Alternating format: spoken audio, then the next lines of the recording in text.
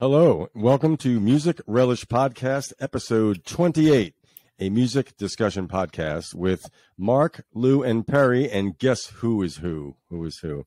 Anyway, tonight we're going to talk about some random relish, some one-hit wonders, some random trivia, well-known guitar duos, an album review, and the album is Roger Waters' Amused to Death. Mark has an album reveal, because he picks albums out of his 2000 record collection and just sees what we have and maybe some more randomness. So welcome to the show. Good evening. Hello. How's it going, guys? Hello. Well, what do you want to start with? Move my table over. You want to start with the top subject of the night? Guitar duos. Guitar duos. What is the top subject of the night? They're all equal. That's the big top subject, yeah. The top of the top. So, guitar duos are in the sense of like Don Felder and Joe Walsh. Those are guitar duos. Mm-hmm. Good guitar duos. Probably, two of the most famous, actually, right? Yeah. I think they got that famous guitar solo from Hotel California, which was a dual guitar duo. I didn't even think of that. Don Felder is the co-writer of that song, right? It's still his name is still on the song, right? Written by Henley Fry and Felder, Henley and Fry. Don Felder. Yeah, he wrote the music. Yeah, that was one of his demos. If you listen to the version on Hell Freezes Over, that's more like what Don Felder wrote. It's more of a Spanish-sounding acoustic thing. Right. Yeah, and the Gypsy Kings excellent version. Spanish version of it, which is pretty cool. Pretty cool, yeah. So, that was the one I had, was Felder and Walsh. Lou, do you have a guitar duo? I do. It is the guitar duo of Jim Croce and Maury. That was the other guy who really, behind him, played some, and they were a partnership. I think he might have, Maury Muleisen, I think if I'm pronouncing it right, even had some co-writes. When they originally met, he was a songwriter. He's from Trenton, New Jersey. And a producer put them together. And originally, Croce was backing him up, but then the roles reversed. He became his guitarist of sorts. But he had songs on, I think, on some of the albums. But there's some really beautiful acoustic guitar playing on those songs. And he's a great guitar player. And it's funny because, he died in a plane crash, too. And, most people think Jim Croce, just like we know with the day the music died, people say Buddy Holly. The other day at work, I told someone the Big Bopper died in that crash. She's like, really? Yep. Rock and roll tragedy. Yep. Yeah. How about you, Mark? Well, I'm going to start at the top as the first guitar duo that I knew, and they're jazzy. Dickie Betts and Duane Allman. That was some of the best duos because listen to Memory of Elizabeth Reed. That's all written out, and that's like a masterpiece, that stuff. But they were telepathic with each other. They were great. And one of them was playing slide most of the time, which made it even more amazing. Yeah, probably Duane Allman. He was slide master, wasn't he? Yeah. And Dickie was more of a chicken picking, typical Southern sounding. Yeah, but I've heard him, even on those hits, even on the hits, you can tell what they're doing together to counter each other. It's really interesting. Like,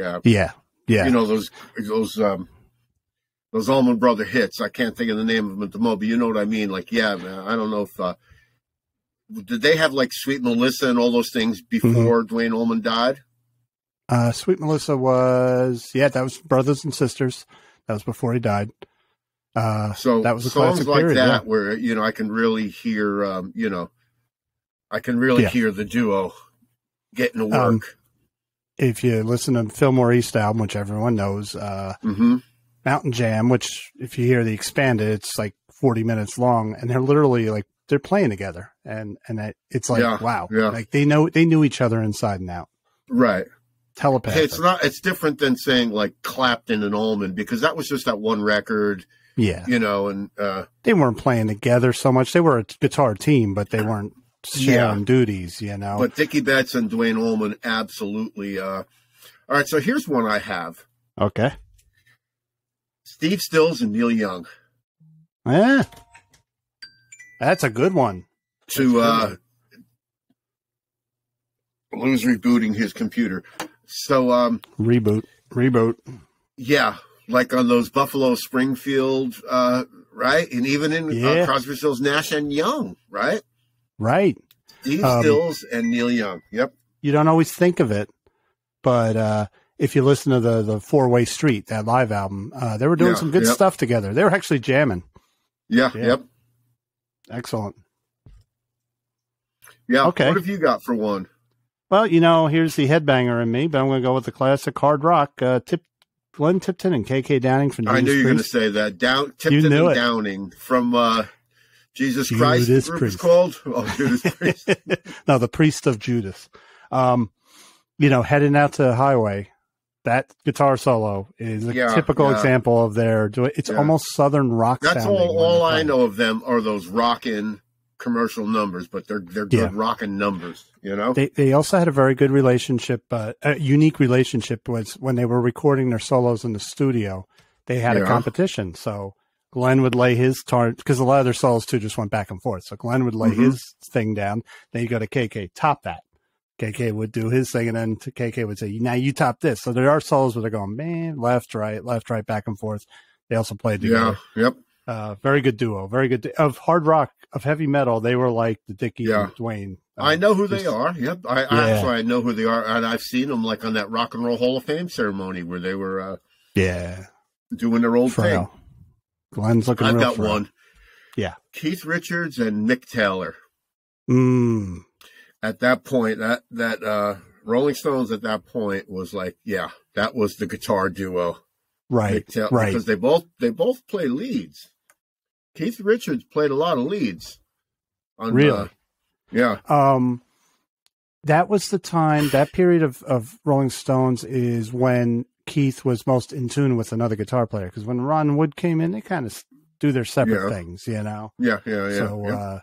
And that was an excellent period of the Rolling Stones, So, yeah, that was that's my favorite.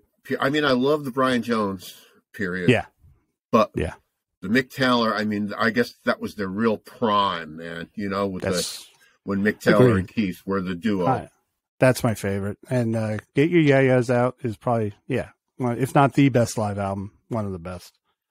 And it's funny, Keith, like some other guitar players I listen to, he can make a rhythm guitar sound like a lead guitar. You know what I mean? He's almost like a piano player the way he's attacking it. Yes. So, yep. Yeah. I've got one that I wasn't a fan, way back when they started, but I don't know how you feel about this. James Hetfield and Kirk Hammett, Metallica. Yeah, that's valid. Very valid. He's the good guitar player, James Hetfield. Mm-hmm. He's better than people might give him credit for, because he's not the lead guitarist, but he does solo. Yeah. Right, but he does play. He does play nice guitar. So I consider that to be a duo. It is a duo, and it's funny if Kirk Hammett weren't there, Metallica, or in the beginning Dave Mustaine, but if there wasn't that second guitarist, it wouldn't be the same Metallica. So they are a duo. I mean, they riff off each other, and good stuff. Yeah. Yep. And what else do you have on your list? Because I only wrote a few down, knowing you guys are going to write some, and Lou was going to write some down. So I'll go through some of mine. I'm going to say a band rather than a guitarist because they changed so much. Was Thin Lizzy. They always had good guitar duos, but they changed the guitar player's spot. You had John Sykes. And you're right.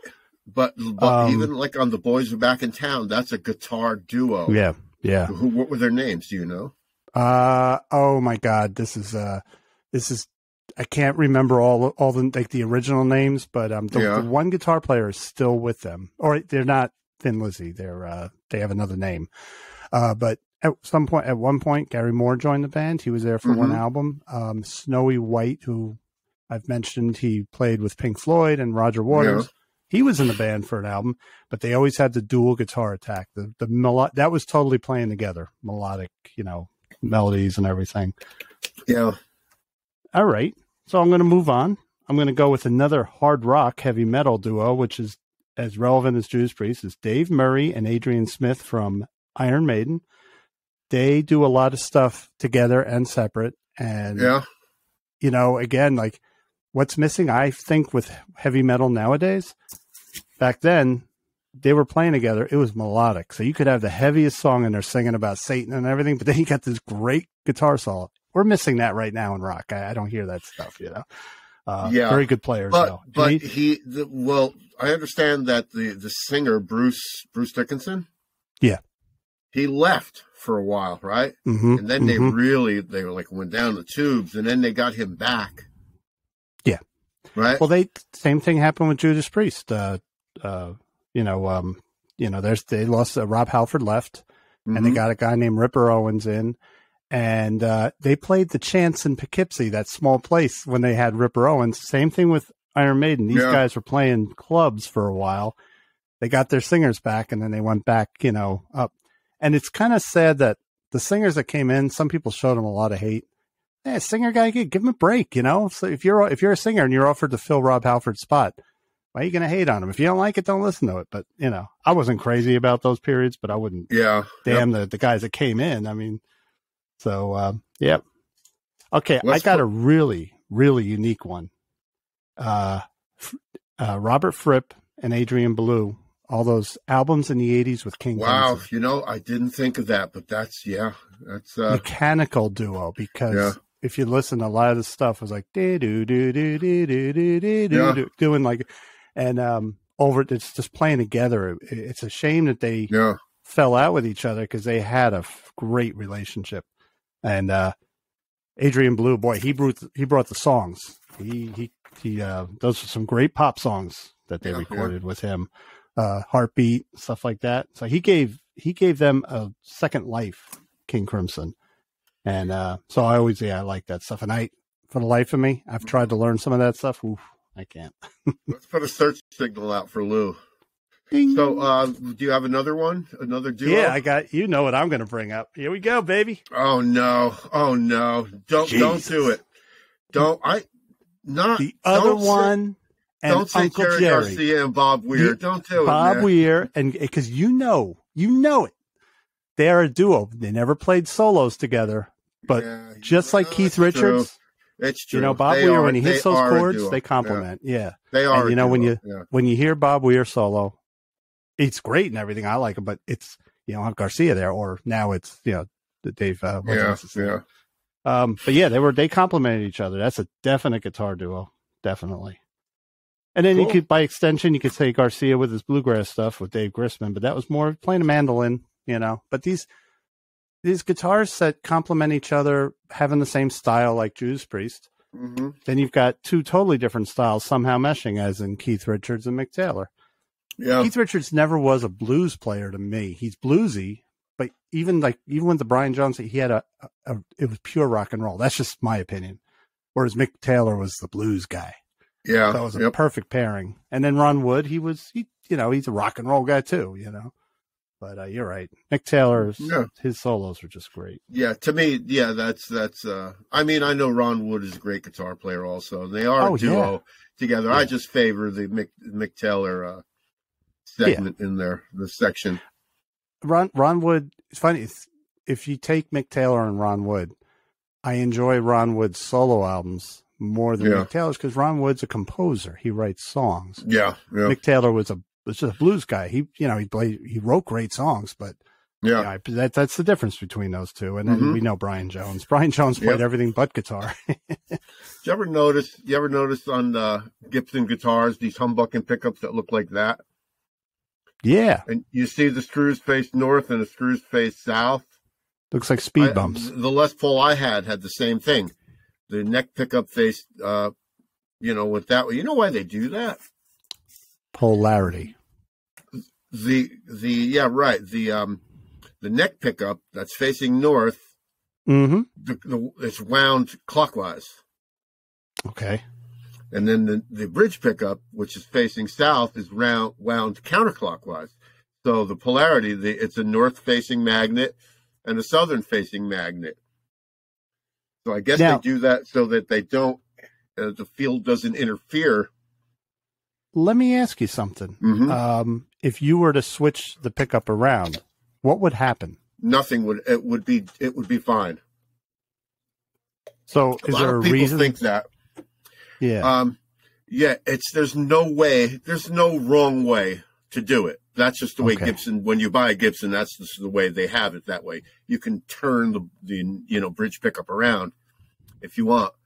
But it absolutely is for the polarity and the north and south. Yep. But remember the Peter Green Les Paul, Greenie, right? Uh-huh.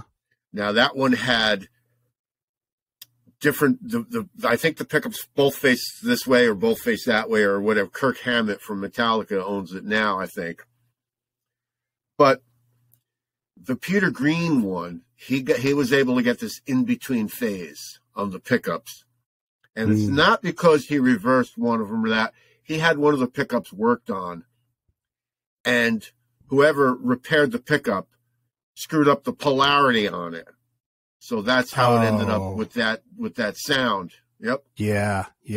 Okay. Yeah. Interesting, because I play a Strat, so it's not a humbucker. Yeah. Yep. So you're in, Lou? Yeah, I'm in. Hey, you got any duos? Lou, so we were carrying on with guitar duos. The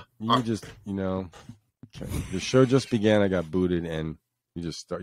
You booted yourself, man. I didn't boot myself. I got rain coming. Wow. So guitar duos. I mean, duos. Yeah. Who didn't we talk about? Well, you know who we didn't. No. You know who we didn't talk about? Aha! Here it comes. The famous guitar duo of Kalikio Dedovich. You're not a guitar player. I'm a guitarist. I'm the best guitarist in Nashville. I'm better than you. I bet. You are. Yeah. You're better than me. I'm better than Mark. I'm better than both you guys. I bet. No, I'm not. Pretty damn good guitar player. I was down there when we were recording. Mark and I were doing heavy metal before, right? That was fun. Mm-hmm. So I know when I get kicked off, I get kicked off for 10 minutes. It's a 10-minute penalty box. Well, I'll tell you who mine were. Mine were Don Felder, Joe Walsh. Okay. Keith Richards, Mick Taylor. Ooh. Steve Stills and Neil Young. Those mine were mine.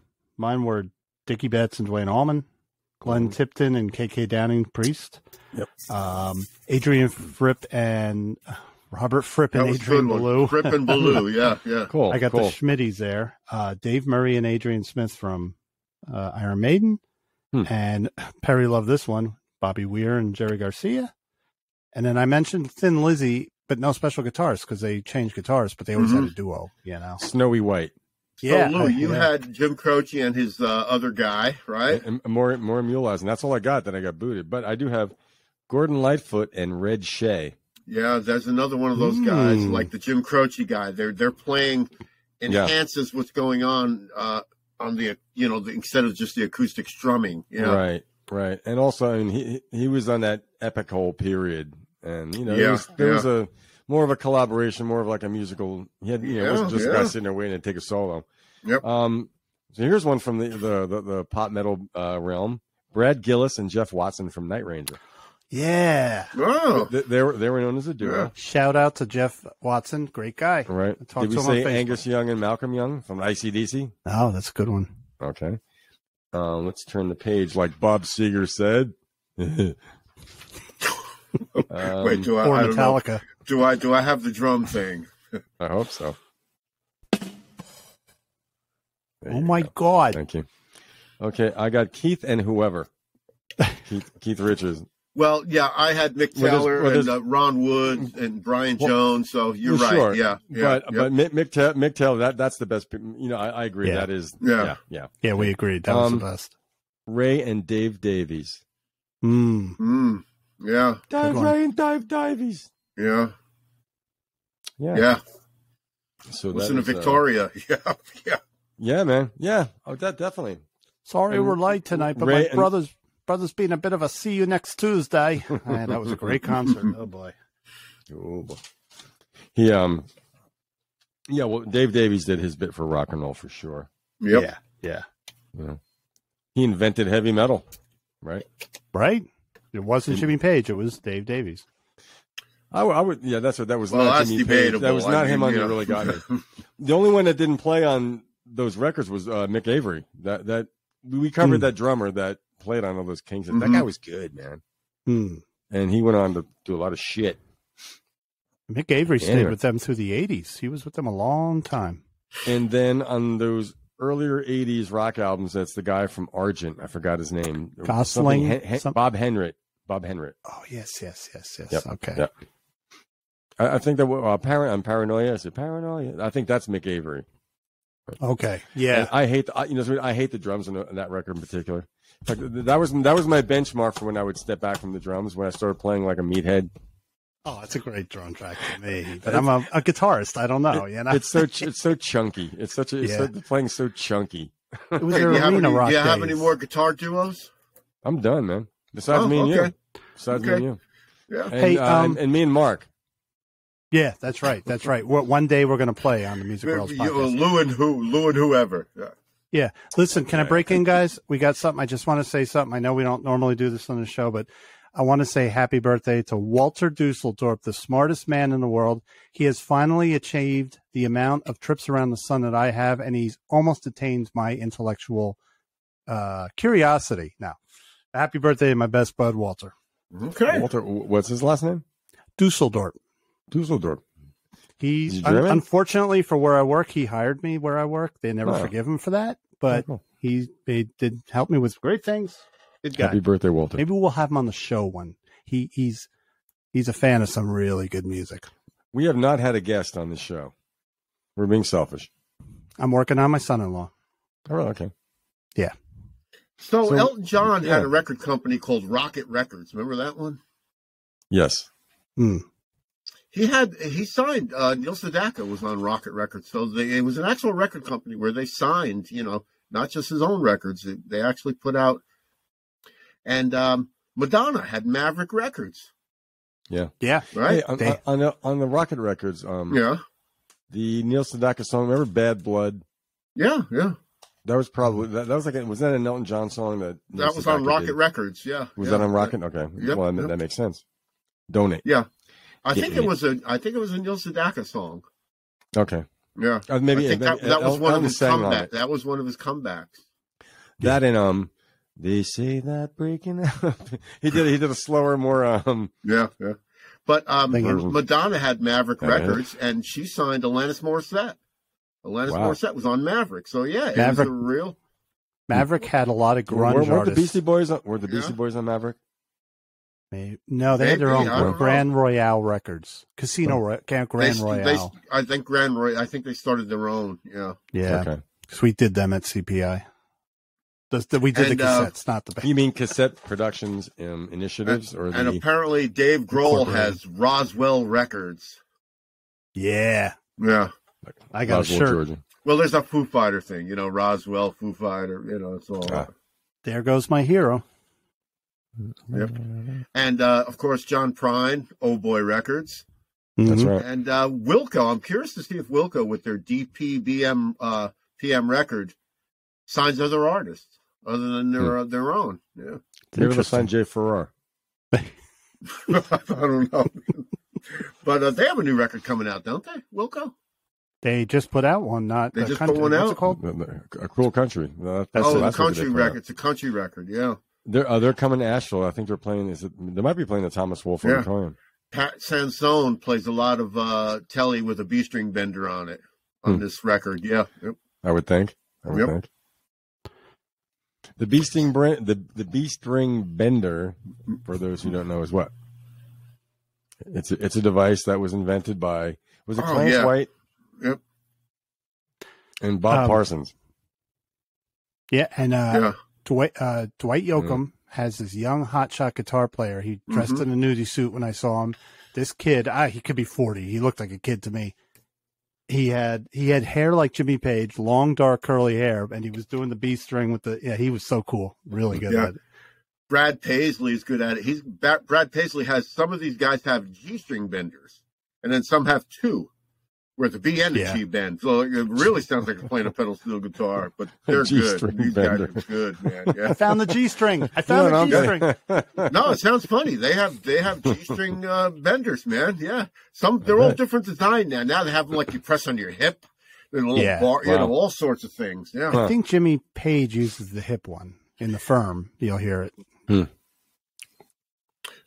No, I know on the Honey Drippers he used it. Yeah, well, I their think version Firm of too. Sea of Love, I think, or one of those. That was Jimmy Page playing guitar, wasn't it? Playing a bender, yeah. You can hear it just subtly, okay, cool. And then you don't have to be country to do it, Yep, and Rockin' at Midnight was Jeff Beck. Too good, He had them both on that album. Yeah. So remember Peter Green, the guy who had that famous Les Paul that was in Fleetwood Mac. He's Mr. the guy that. So Gibson puts out a reproduction of the Greenie, right? That's what they as in Manalishi. Yeah, I guess, yeah, and well, Peter Green, right? Peter Green. But so Gibson that was his puts last out name, wasn't it? Gibson puts out this reproduction Les Paul, $50,000 out there, Greenie. Oh, come on, man. Okay. $50,000 for a repro. Every kid on the block is going to have one. Oh boy. Yeah. Thanks for nothing. Yeah. I can afford that. Do I want to eat or 50,000. Yeah. Where's it all going with all this stuff? With the money, with the music? Well, they probably only produced, 100 of them, and what's that, $5 million if they sell 1,000 of them, or you know what I mean? They'll have a limited run. Isn't it ironic that a guaranteed path to being poor is to become a musician, but everything involved in music costs you your whole paycheck, your whole mortgage, whatever. Yeah, yep. And if you do make it, you have to make sure, especially in today's thing, that you got a deal or such where. And things are set up where you will make money because, like David Crosby and all these other people are saying that streaming, the artist is not making money. None. Yeah. Which is so before we're go ahead, Lou. We're going random. We're going random because we're random now. We're random relish. Yeah. Okay. We're on the plane. We're on it. All right. So last week we were talking about David Crosby, right? Yes. The late great David Crosby, and we can talk about Tom Verlaine later because this is it's going. I found some David Crosby trivia, some interesting things when I was reading about his background. Okay, one, what was his zodiac sign? I don't know. It meant a lot to him. I know that. Yeah, but I don't know. Mark, Gemini. 12. No, he was a Leo. Okay, maybe I'm August a Leo. 14th. Maybe I'm a Leo. Kareem. What classic author was? It seems like he was most likely related to through his father's side. He was on his mother's side there were Van Cortlandts, and on his father's side there was Van Rensselaer. But there was a very famous author, classic literature.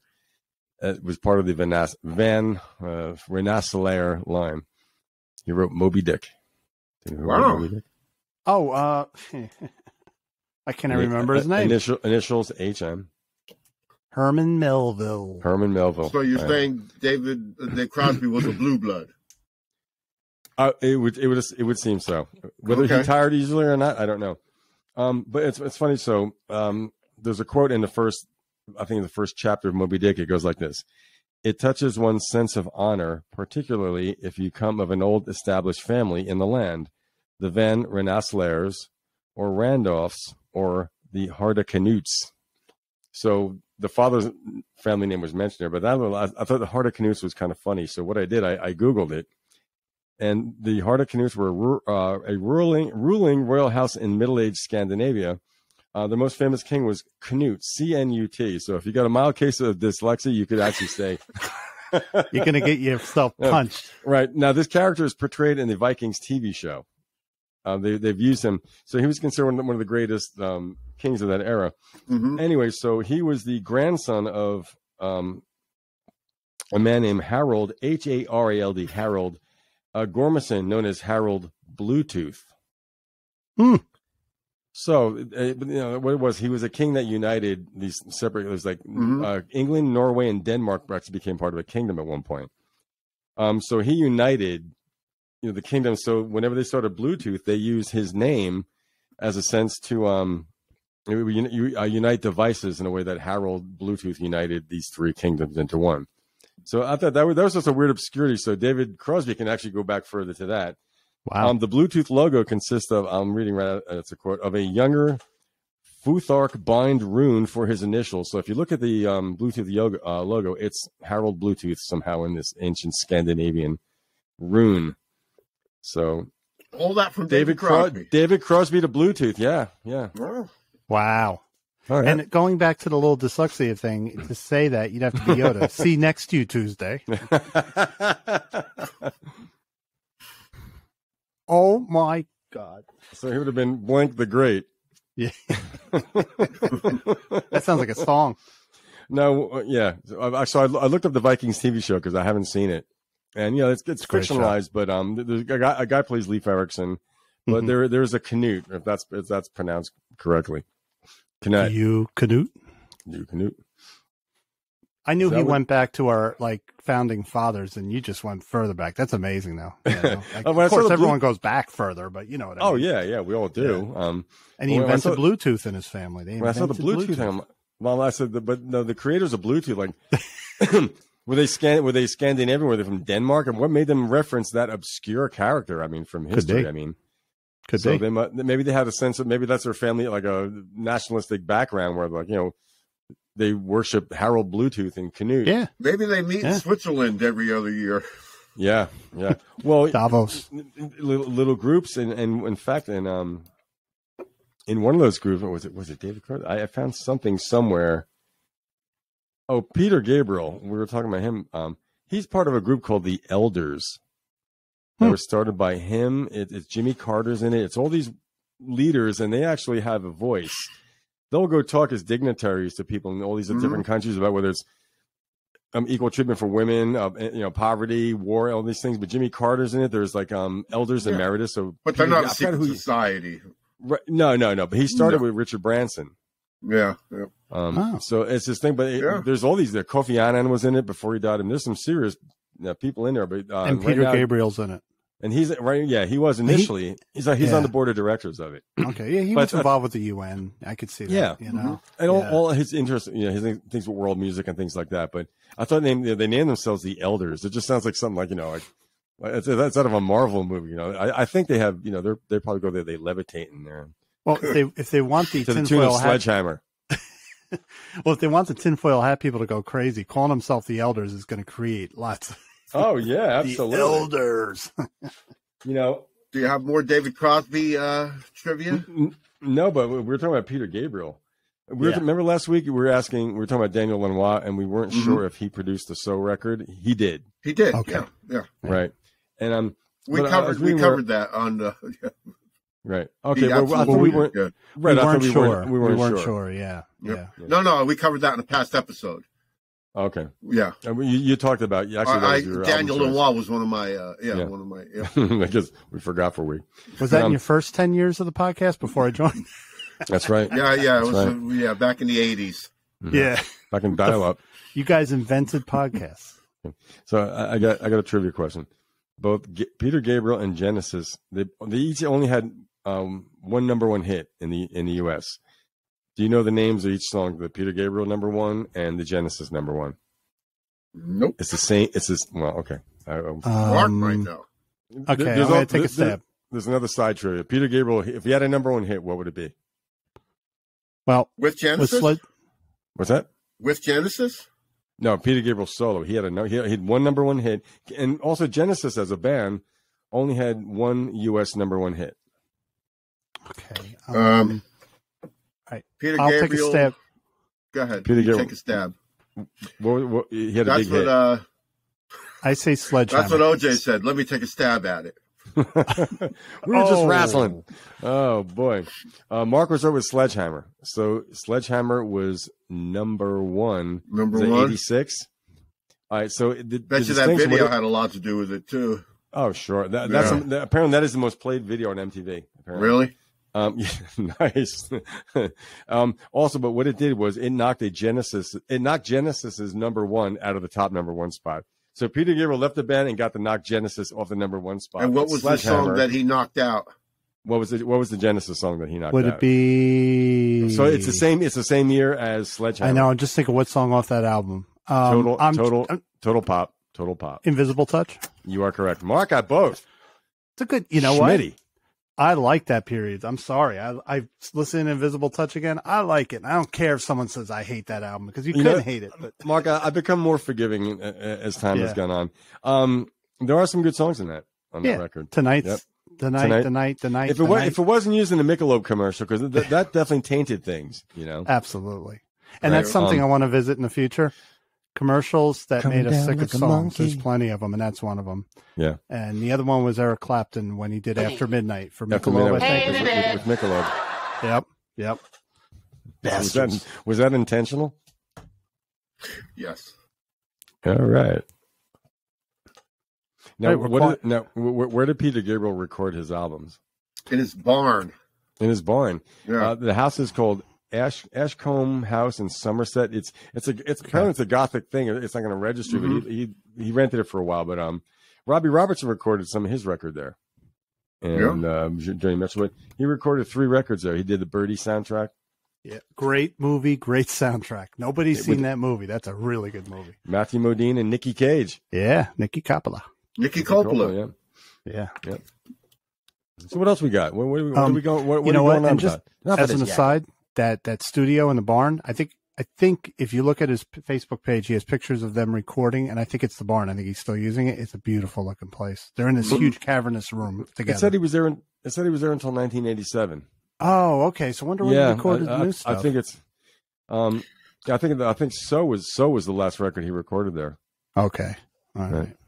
So I came across a YouTube page called Classic Album Review.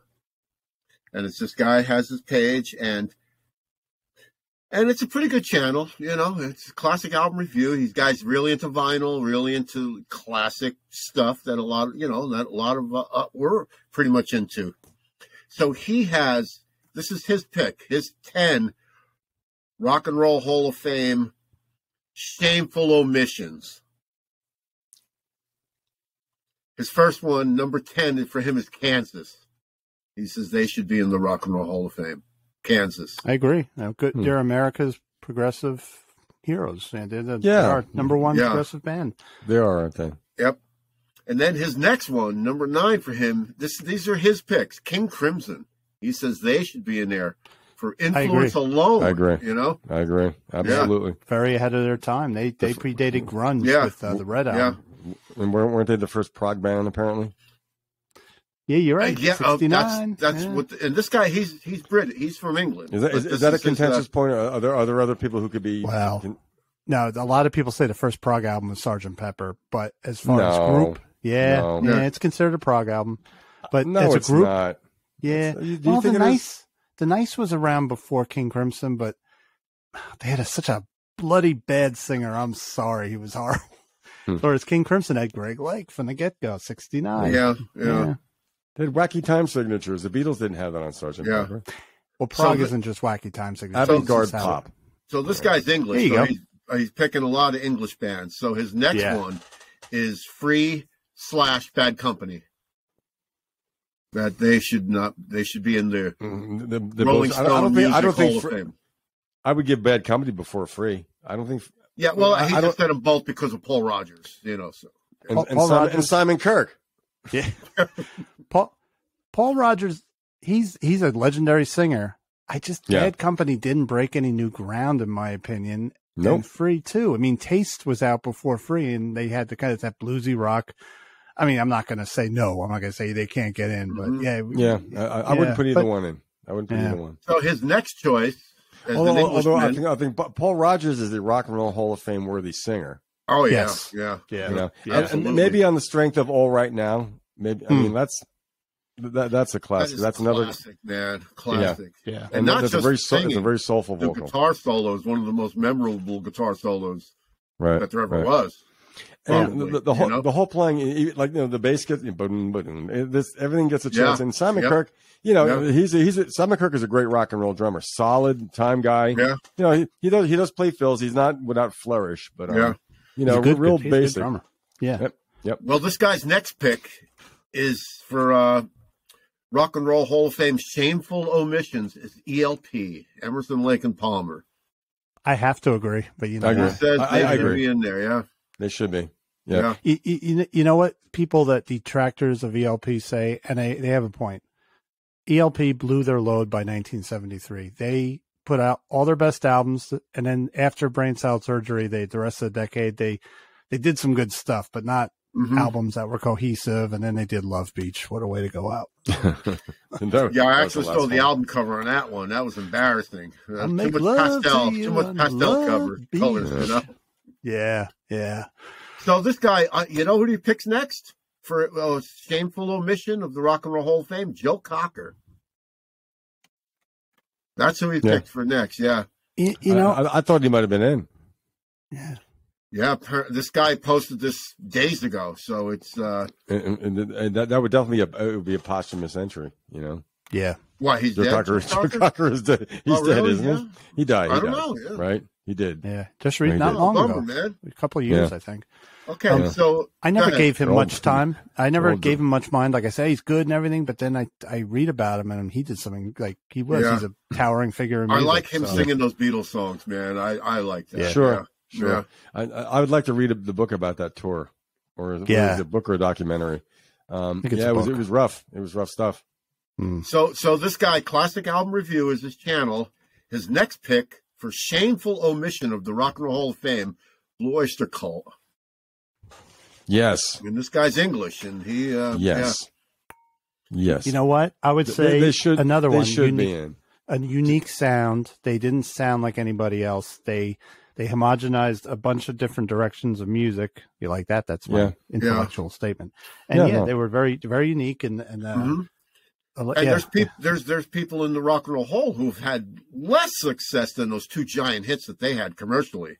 Right. True. The Reaper and the other one, right? What was the other one? Even though they didn't have giant radio hits, their albums sold really well. I mean, even like some didn't sell well as others, but you know, I think BOC operated at a profit for most of their career. You know, and they're very interesting. What was another big song other than "Burning for You"? Burning for You. That was a smash hit, man. Right. So there's people who had less success than that are in the Hall of Fame. They've had 3 top 40 hits because "Take Me Away." Oh yeah, the Revolution by Night. It's Eric Bloom's only hit. You know, he was the lead vocalist in Blue. He sang the bulk of the material, and anyway, I won't talk about. Yeah, let's not go down a rabbit hole. But Buck Darmo is the better singer. That's my opinion. Now he is, but Anyway, so okay, so I agree with that. This guy's next pick was Styx. For shameful omission of the Rock and Roll Hall of Fame. Shameful. I know they're hated, but those albums they put out from Crystal Ball up to Cornerstone are really good albums. You can hate them all you want. What do you mean that they're hated? Melded. A lot of people hate Styx. Come on, they're the butt of jokes. A lot of people love them too, right? They melded. This is true. They melded. They had a golden time when they took prog. They shamelessly did prog. Dennis DeYoung did his glitzy keyboards and pop. They fused it before Yes did it with 90125. Before Genesis did it, they were doing pop prog, in my opinion, and some heavy stuff. Yeah, one of these guys. I don't know if most people don't know the album cuts, but the guy was saying that somebody in management of one of these groups had a problem with Jan Werner. Or the guy from Rolling Stone. Jan Wenner. Yeah. Any prog band would have a problem. Who did I say? Jeff Beck, keyboard player? Jan Hammer. You said Jan Hammer. You said Jack Horner. Well, you know who I meant, right? Music relish blooper. So, but they I think it might be the Blue Oyster Cult guitar player says that, somebody's got a problem with the Rolling Stone magazine guy. Yeah. Okay. Rolling Stone didn't like anything remotely progressive or remotely... They had a certain very opinionated writers, but I still subscribe to it. Here's another one for this guy. Shameful omission of the Rock and Roll Hall of Fame, according to him, Jethro Tull. Yes. Yeah. Yes. Absolutely. Absolutely. What are they thinking, man? And maybe Jethro Tull hasn't done anything since they won the Heavy Metal Grammy or whatever. Oh, they've been putting out albums. They had an impact, and they had a lot of fans. They had a lot of fans. Yeah. You know what they did? I always related. You had that direction that like Fairport Convention and what's his name, the guitarist, Richard Thompson. Yeah, they took that and were massively successful with it because a lot of people that were in those circles of Fairport Convention ended up playing with Jethro Tull, and they put out an album out a year ago. It's really good. Martin Barr is not in the band. That's a bummer. But it's all Ian Anderson. But that last album is really good. And he's shirtless on the cover. He's 70-something years old. I know. Here we go. It's a great album, though. Cool. Well, this guy's next one for Shameful Omission is Supertramp. That's his next one. That's his number 2. What do you think, Number Lou? 2. Yeah. I like him. I don't.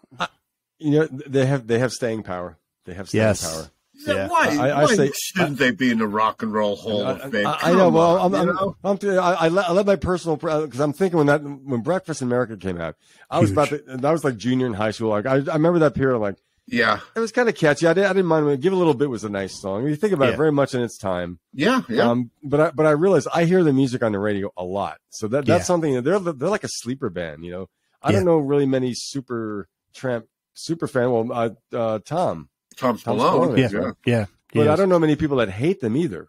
He's on the cover of one of their albums. Crisis, What Crisis? The guy's laying there with a drink while the whole world's burning down. He himself said it. That's me. You ever see that cover? No. It's like everything's burning down, buildings burning, the world is collapsing. There's a guy laying back with a drink and glasses and swimsuits, and he's just having a good old time, not caring. Tom's like, that's me. Cool. Showed that cover. So this guy. Go ahead, Mark. Now I've been getting into their older stuff, and I'm liking it. It's very unique. Again, they had their own direction.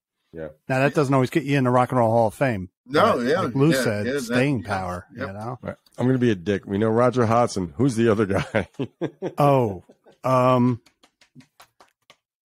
Early morning yesterday, right before the dawn. Oh, Jim Neighbors. Golly, sorry, Shazam! Could sing. Isn't it terrible? I can't. I thought you know. I can't remember. Jim Neighbors could sing. Yeah, and he continued the band after Roger Hodgson left. They did a couple albums. Yeah. Richard Davies. Richard Davies. Well, Rick Davies. Rick Davies. Yeah. Excellent. My dad knocked over Jim Neighbors in an airport. Purposely? It was an accident. Did he say golly? My father's like, oh my God, I'm so sorry. But he apparently was like, no, don't worry about it. Don't worry about it. But he was performing at the island where my father and stepmother went. So that night they were at the Jim Neighbors performance, and he was making his rounds. He goes to table. He sees my father. He goes, oh, no. So that was that's random relish, my friends. I walked into Jackie Mason in Times Square. Wow. He didn't give me a nice look. He was kind of pissed. Really? Huh. This guy's number 1 pick is Grand Funk Railroad for Shameful Omission. Put him in. The Rock and Roll Hall of Fame. Put him in. Yeah. Perry, I think every one of those, I think we agreed every one of those should have been in the Rock and Roll Hall of Fame. Yeah. Right? He's got a couple of honorable mentions. I'll just go through them quickly. Humble Pie. Yeah, do it, man. Rainbow. Motorhead. I think they should be in. I'm not sure. According to him, Crosby, Stills, Nash and Young are not in the Rock and Roll Hall of Fame. You know what? Somebody should find out if that's true, because boy, that's a tribal omission. They probably knew they couldn't get them together for the ceremony. That's why they didn't induct them.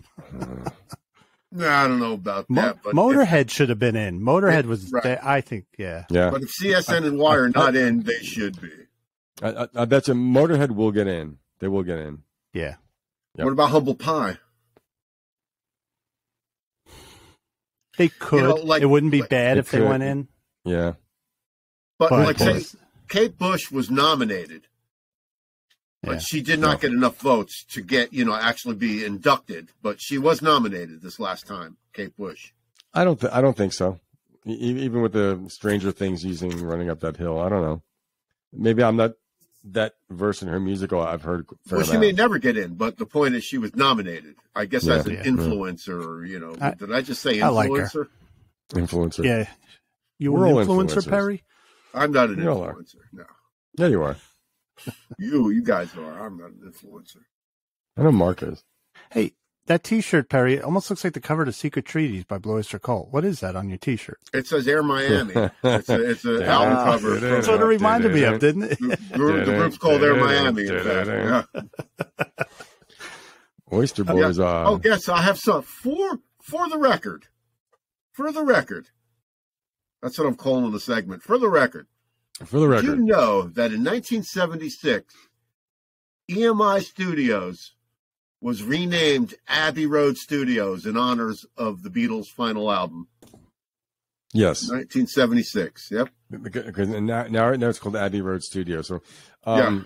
Oh, interesting. I always assumed it was always Abbey Road Studios. No, the record it was EMI until 76. EMI. It was EMI. Oh. The record we're going to talk about tonight, part of that was recorded at Abbey Road Studios.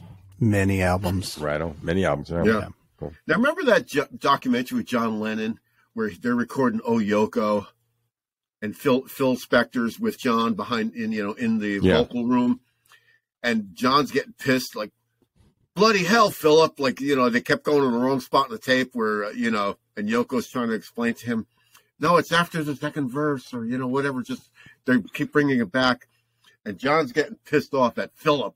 Bloody hell, Philip! It's Philip McDonald, the engineer, whose name heard. I'm going to check that because I've heard so many people say he yelled at Phil Spector. Well, I'm sure he yelled at Phil Spector, but when Phil was in the vocal booth with John singing the backups to "Oh Yoko," he's getting mad at Philip, and that's Philip McDonald. His name is on the back of the Abbey Road cover as an engineer. You're a tape op. Yeah. You got Phil Spector next to you with a gun. You got John Lennon yelling at you. That guy was probably fucking, give me some tea. But his name is on a Beatle. Is on Abbey Road. On the back cover, it says Philip McDonald. Cool. Yeah. Yeah, he's an engineer. Yep. No, what was Lennon yelling at him? What was the words? Because they couldn't. He wanted to get to a certain spot in the tape, so they kept rewinding it, but at the wrong verse or the wrong chorus that they wanted to do. Okay. And he was getting pissed. Yeah. And they're trying to calmly explain to him, no, you have to go past this verse or whatever. And he couldn't get it right. And I guess, John Lennon is John Lennon, right? But Philip McDonald, the engineer, his name is on the back. His name is on Abbey Road, the back cover. Was that the one where he's doing How Do You Sleep and he calls Paul McCartney, I'll see you next Tuesday? Was that the Imagine? Was that the Imagine? No, what Lennon documentary are you talking about? Well, there's a couple. It was of the them. one. I don't remember which one it was. I think that's the one where he was recording which album where George Harrison came and played on one cut. I think it's that documentary. Well, George played on How Do You Sleep. Yeah. Well, if it's Imagine, I think it's the one called. I think it's called Imagine, right? Yeah, anyway, I'm not sure. Yeah. It might have been. Yeah, there was one called Imagine. Yeah, that's one. The hippie kid, the kind of disillusioned, slightly off hippie kid, shows up at the house. Yeah. Now, George Harrison had one of those people show up, but he broke in and stabbed him. That's a Yeah. But you know that you watch though when you see that scene, right? They're outside his house, right? Tittenhurst Park or wherever they were, Park, right? Yep. Yeah. And Yoko and John are there, and he's like, "Well, are you hungry or whatever?" There's a guy standing by. Oh yeah. Behind them, believe me, that's a bodyguard, so that guy will get tackled. Oh yeah, it was probably a big Mal Evans. What I liked about that scene is like the guy's able to question the great John Lennon. What do you mean by this? What do you mean? And John Lennon said, "They're just stupid lyrics," or something like that. He's like, "Don't," he was like, "Don't worry," because he knew this guy could be a little crazy. That's what he was doing. Sure. I was going to play the Bloody Hell. I have a sample of it, but that'll get us shut down, so I'm not going to play it. He was American, though, right? Yeah. No, I was going to say, I got the Bloody Hell. Yeah, play the clip, man. No, we can't play any Beatles. Nothing. Not even that. Sorry. Oh, yeah, because they're playing "Oh Yoko." Yeah, so that's an actual. I couldn't even play Mick Jagger saying, "I busted a button on me trousers." That'll get us banned, too. So, yeah. I'll put these. I'll put the clip up on the Facebook page. Yeah, you should also put a clip up of Lennon playing with Rick Nielsen and Bunny Carlos on some of the Double Fantasy outtakes, like "I'm Losing You" with them playing. Never heard those. I want to hear them. They're cool. On the box set, you can get them. Yeah. You can see why it didn't make the record, although they're good on their own. It just wasn't as slick as the rest of the record. It was a pretty slick record. Yes. It's a good record too. Double Fantasy. I like it. Yeah. Double Fantastic. Yeah. Funda. And for the record, Halle Berry can't act. Just thought I'd throw that in there. She did a good scene with Billy Bob Thornton. I'm just saying, director's cut. She's a bad actor. And on the X-Men movies, this is what she does. Yeah. And makes weather happen. And she'll rise in the air. Her eyes actually look like mine because I have reflections. I can make weather change. Yeah, and getting cold. I saw Neil Young. I saw Neil Young interviewed by I forgot who interviewed him, but they were having a discussion about songwriting and art, and they said something interesting. They said your job is not to figure out what the audience wants and please them. Your job is to do what you do. Write songs the way you write them, not like try and write Rumors 2 or Peter Frampton with I mean that was trying to give the audience what they want and please them, which is you're supposed to just write songs and you know what I mean, not go out of your way to please people. But not every artist cannot bow to record company pressure either. You know, so I think a lot of those cases with the Peter Frampton, he didn't have any choice probably. Well, I mean, Rush went through that, right? When they were giving up on him, and they came up with 2112 or something. And that was early on. That was early on. 2112. That was a record they were not supposed to make. Yeah. You know, but the thing is that they had fan power, but you know, there are some people that can be uncompromising. You know, Van Morrison. Well, I think they're trying to point out that if you're a true artist, you just write. You know what I mean? You're not writing a jingle. Right. You know, there are people who can churn that out. You know, and be on their merry way. You know, right? Laugh all the way to the bank, probably. Can you imagine Van Morrison going, "I got to make an album that my fans will like"? He doesn't care if the fans don't like it. He does what he. Well, that's why he did that album where he recorded 30 songs in a day, right? Ringworm. Right. That's right. That's right. Look at Bob Dylan. Same thing. Same thing. You know, I mean, he's earned the right, but he always did. So, from the beginning, he's always done everything he wanted to do. Yeah, correct. Every single. You think I'm a protest singer? I'm not a protest singer. Yeah, exactly. I'm a pop singer. Yeah. And he also bucked the trend. Yep. He rattled the cage and stuff like that. But everything he got to do, everything. I heard Lovesick. I forgot what album it's from. It's from early '90s. I'm sick of love. Yeah. Is the album called Lovesick?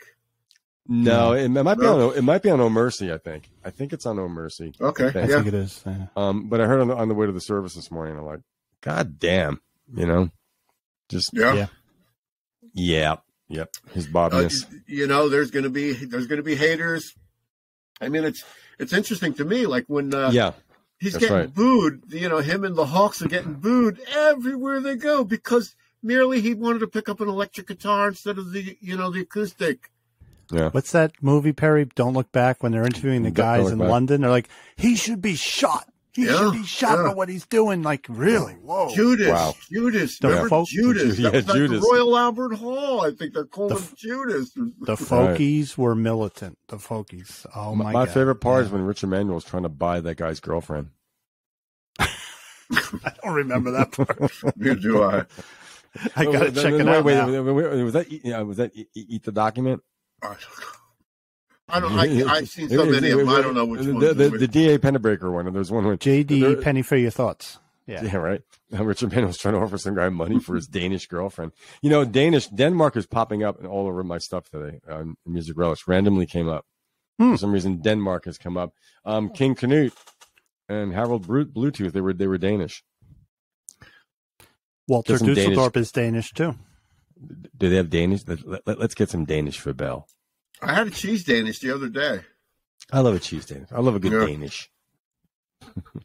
I like a good glass of wine. Is that the national pastry of Denmark? I'll ask him. I will ask him. Remind me, and I'll get back to the Music Relish podcast next week. Thank you. Greek diners. No, Greek diners have all the cakes. They have all the cakes on the cake shelf. Yeah, on the carousels, on those display things. Greek diners. I'm the Seville anyway. Yeah, there are no Greek diners down here. There are no diners here. What was the comedy? There are no diners down there, man. What are you living on a friggin' plateau or what? Come on, man. There are no 24-hour. You can get a Monte Cristo. You can get Taylor ham and eggs. You can get a steak and chops. You can get a lobster tail. There's nothing here like places here call themselves diners. They have like shrimp and grits. Well, I do notice that you're losing your New Jersey accent. Your diction is so get out of different here now. You referred to the capital. Danish, you referred to the capital of New Jersey as Trenton. It's Trenton. To know. No, I did not. You did. You said Trenton. It's Trenton. Yeah, it's Trenton. You're losing your accent, man. You got that. You have this regional diction now. Oh, great.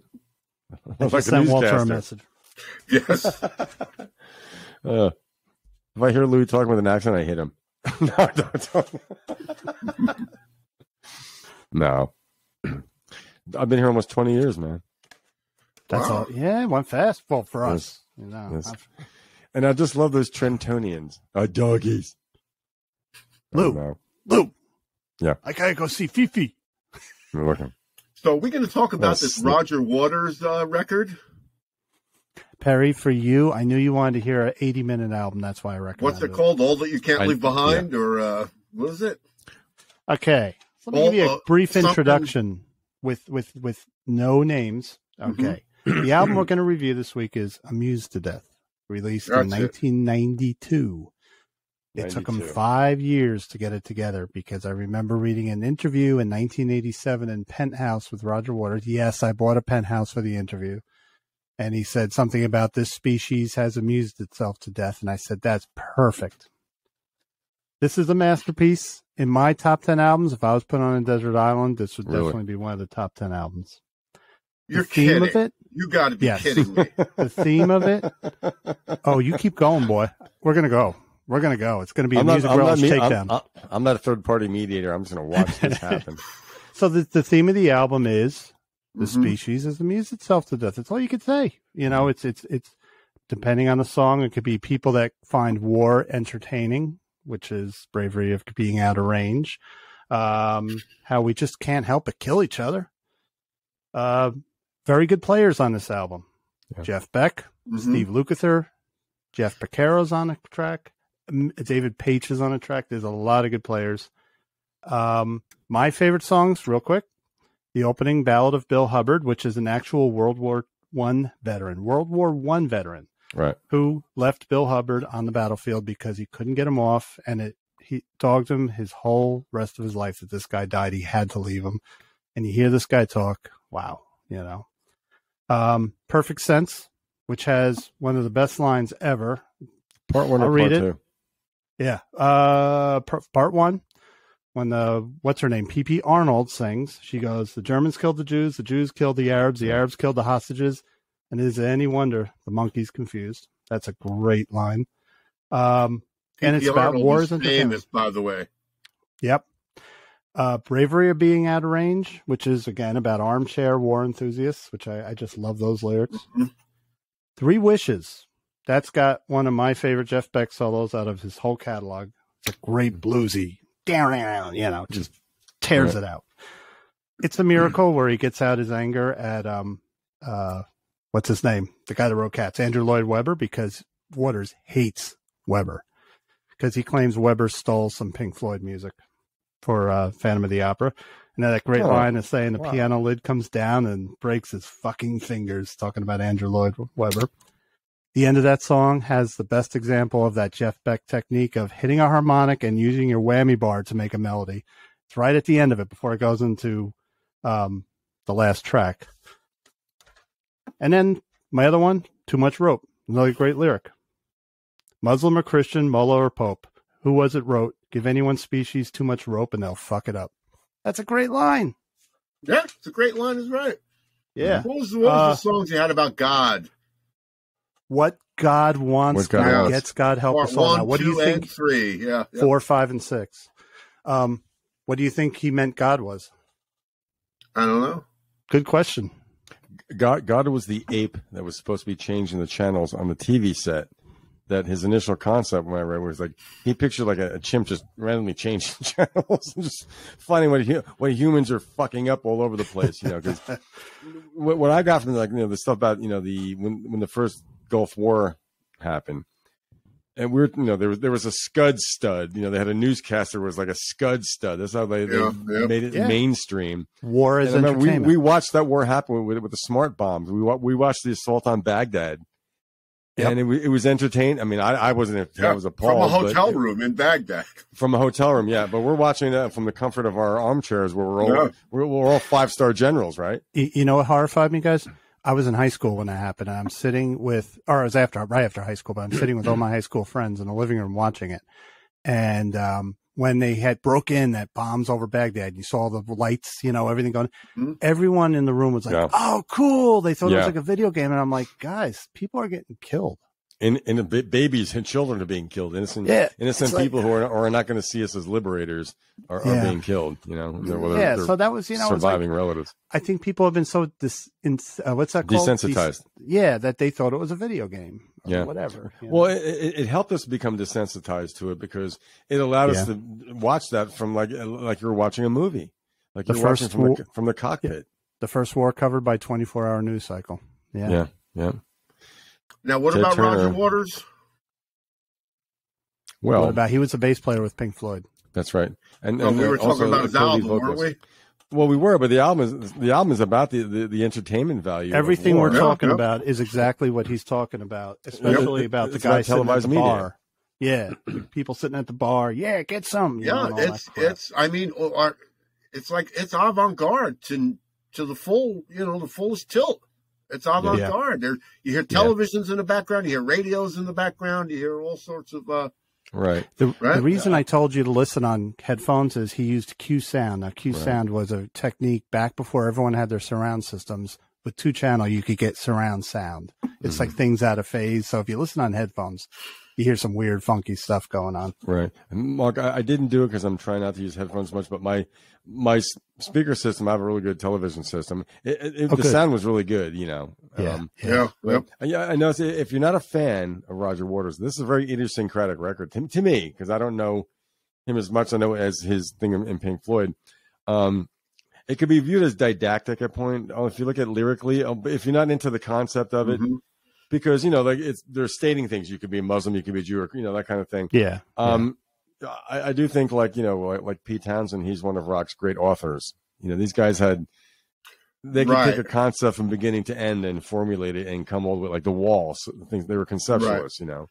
The playing script of Jeff Beck is the best thing about the record, in my opinion. Is that him playing on the first song? Pete Townsend seems to do it in a more melodic way to me.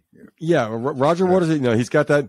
He used a lot of I call it his "Hey You" voice on this record. Yeah. Hey You, that kind of, but it's so distinctive of him. Yeah. The thing is that you got Roger Waters without David Gilmour, so that's what made Pink Floyd work. So when Roger Waters did Pros and Cons, I loved it. I'm a Roger Waters guy, but Pink Floyd fans didn't like it because just like Amused to Death is a lot more melodic. Pros and Cons is very, very heavy. It's hard to describe, but he doesn't have a David Gilmour, so you're not going to get a Comfortably Numb with a Roger Waters album. But that's fine by me because I like it, and I know that very few people. It's hard to sit through 80 minutes of it. I can do it all the time. So, in fact, today I listened to it twice. I listened to it 3 times. Wow, God bless you. I'm going to give you a medal. My sciatic nerve is acting up, so I took a couple of days off of work. So I'm laying on the floor doing stretches. I'm stretching this thing out. Something that's a great time to listen to it because I'm already in pain. Yeah. Well, I wish I could do like a Woody Allen thing, but it was it's a bit didactic. Woody Allen or Bruce Springsteen? I used a big word there. Come on, man. All right. Well, but I mean Woody Allen with the same thing. So yeah, man. To me, it was just, I don't know, too preachy, too wordy, too many parts. Interesting. Yeah, it's interesting. Absolutely. I really like that second song. What was the second song? I think P.P. Arnold. What's the second song on the record? That's Perfect Sense. Perfect Sense. That's I really like What God song. Wants Part 1. Oh, yeah. The first one is the Ballad of Bill Hubbard with the guy with the veteran talking. Then it's What God Wants. Then it goes into Perfect Sense. And that's the one with the girl singing. And that line I just read, which if someone doesn't know this album, the point of view, what they heard me say, they might go, what is he saying? It's not racist at all, But then I scrolled down. I'm like, oh, there's a part 2. There's a part 3. Where, that's the theme I mean, of the if album. it were one continuous thing, it'd be 37 minutes long right there by itself, one song. So, it had to be broken down into parts, I would think, right? Yeah. So, but when I hear that, I just thought number nine. You know, this was his third solo record. Yes, he did. Okay. Pros and Cons and Radio Chaos. This was the third one. Yes. Songs I like Three Wishes, Amused to Death. And I like the first song. I thought it was interesting. Once it came on, like this isn't a record you listen to in your car. Like you said, you gotta be in an environment to do it. It's a whiskey album.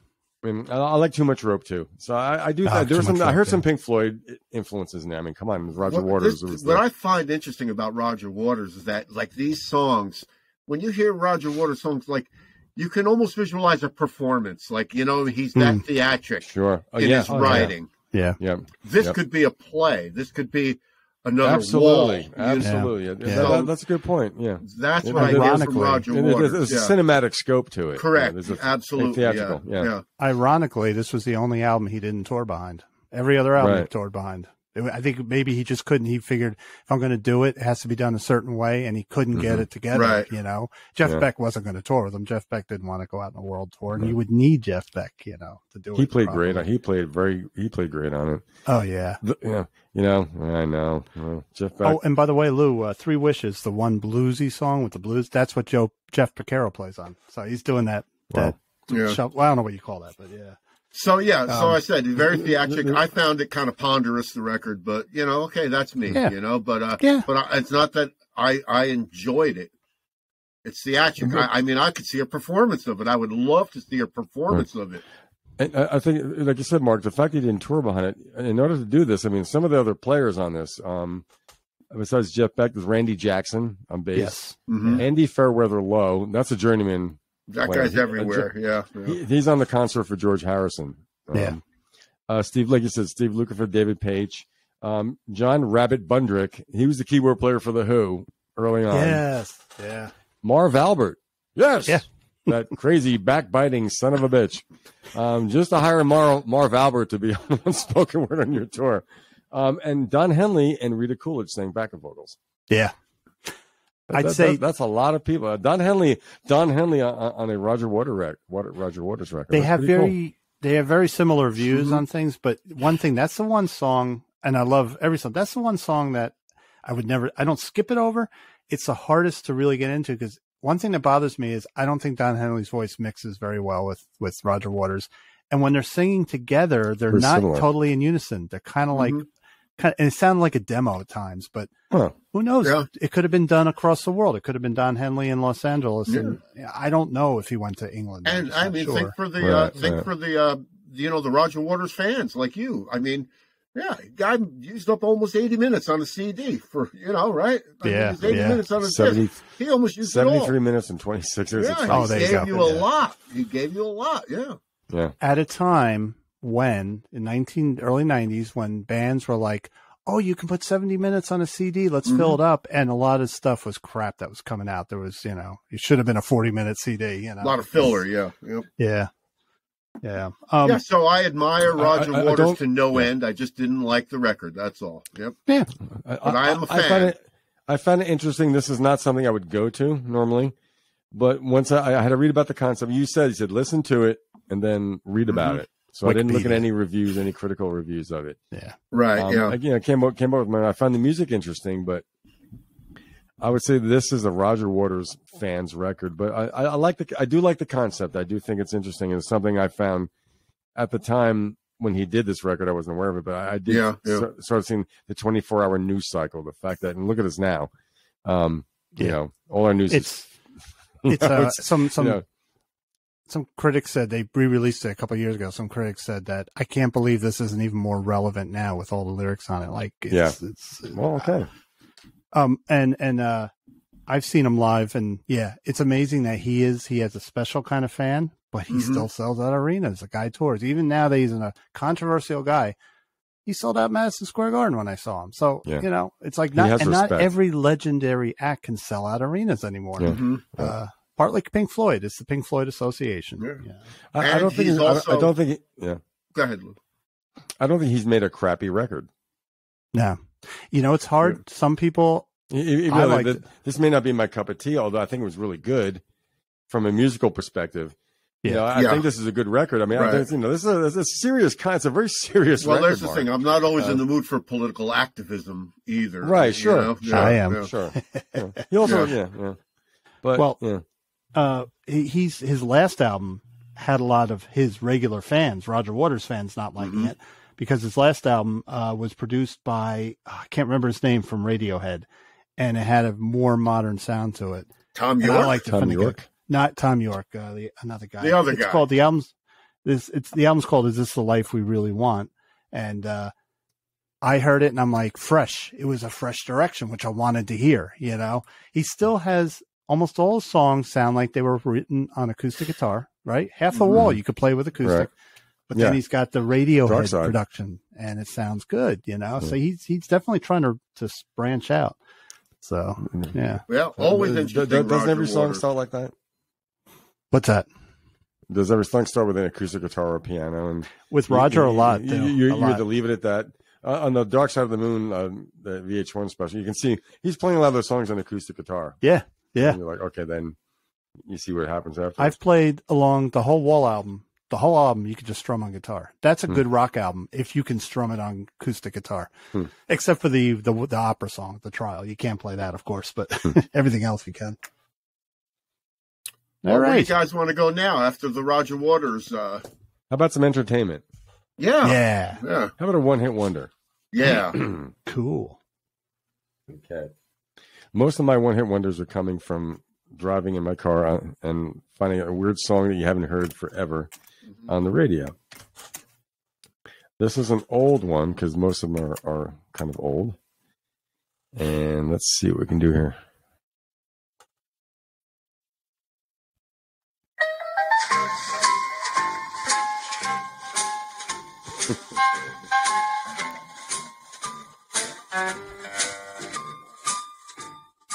You want to know what that song is called? I don't know. Oh, it's a novelty song. Yeah, it's a novelty song. Yeah. Is it familiar to either one of you? Not me. I can't remember what it's called. Mark is not familiar at all. I'm just way too young to know. Yo, there you go. This has been using. Well, I found it's been using quite a lot of movies that you might have seen. So, the song it's a true one-hit wonder. The song is called Alley Cat. Yeah, that's it. Yeah, yep. Alley Cat. The composer went by the name of Bent Fabric. Who is the performer? Well, his real name. Oh, a second. He was a Danish pianist and composer because we have Denmark again. Danish pianist. Exactly. His name was Bent Fabricius Bejer, but he went by the name of Bent Fabric to make it easier. So that song came out in 1962. It's a revamping of an old song called Omkring et Flagel, which means around a grand piano. So that was an old, I think it was like a Danish or instrumental that he turned into a worldwide smash. It was on Atco Records, came out in 1962. One review for it said, it's infectious with a toe-tapping tempo. Say that with a powdered donut. Toe-tapping tempo. So it was a number 7 Billboard Hot 100, number 6 on the U.S. Cashbox 100, number 2 on the U.S. Easy Listening, number 2 in Australia, number 4 in Canada, 7 New Zealand, and 49 in Germany. What was their problem? You know, it almost sounds like some kind of European type thing. When our roller rink, we used to play that. Our organist or whoever would play that song all the time. That was part of the dance routine. So as a kid, I was in '62. I mean, this thing was been in my head, but it's kitschy, but it was weird. But so this was the Alley Cat was in the movie Cabin Boy. That's Chris Elliott, right? It was in the movie Duets. If you ever saw that, it was an episode of Get a Life. So there's Chris Elliott again. So he probably had a little thing for the song. It was an episode of Mad About You and Family Guy. Mad About You, great show. And apparently that theme song is used for a lot of ice cream trucks in the USA. So if you hear that coming, ice cream, it's bent fabric. It's bent fabric, not bent, but bent. He's a pianist from Holland. He's a Denmarkian pianist. Interesting. So that was a one hit. So yeah. That's a one hit wonder. It's a one hit wonder. Billboard Top 100, top 40. It's got to be in the top 40. Now, in 1962, my dad was swearing, that's it. I had 3 daughters, no more. And then 7 years later. There you go. Hey, I'm here. Sorry, I just like to keep pushing my age. Mark, your children are older than mine. Yeah, I know. I started. Okay. Yeah, all right, yeah, all right. Yeah. All right. Oh, by the way, I shook it up tonight. I shaked it up. I'm drinking a Columbia Crest Chardonnay, vintage 2019. I'm being wildly sarcastic. I'm not a wine connoisseur. You have a vintage. What's nice about 2019? It's pre-pandemic. This was made before the COVID pandemic. That's pretty cool. Like, that's what I like about wine. When you get a wine, and I don't buy wine that's 100 years old, you know, I mean, but you look at the year, what happened in that year in the world, right? So This is the year before COVID hit. Also before the wildfires in California. Now, right. at work recently, our owner opened up on the Chateau Lafite. It's a famous French wine. It's like $1,500 a bottle. Opened it, we're all like, okay. Yeah. All right. Yeah. I had $100 bottle of Cabernet, Cabernet. And I was like, all right, you know, but I think it's, you know what it is? If you were, someone would go, well, it's got the levels of this, the levels of that, the levels of this. That's not me. I just like what I like. And I like Yellowtail. Absolutely. So I have another one hit wonder, but I have to mute my mic for a second. So just bear with me. Perry, I like a fine wine on a nice summer day. I like a fine wine on a nice wintry day. I like a fine wine on a fine spring day. I like a fine wine when not when I'm sick. I like a fine wine after 6. Okay, come on, Mark. Keep filling it in. It's conversational narcissism, Mark. The conversation keeps going back to yourself. You know? I smell wine. This smells like wine. Are you ready? Blue's back. Hello, Can you hear me? Yeah. Yeah. Okay. This is the second one-hit wonder of the evening. Well, I have a little thing here. Wait. You know what I also like? I made a logo. It goes like this. Like one-hit wonder. The Wonders. The Oneaters. Yeah. That was clever. The Oneaters from Fragile. All right. Mark's not going to get this one either. I'm much too young. Being as young as he is. I might. Okay.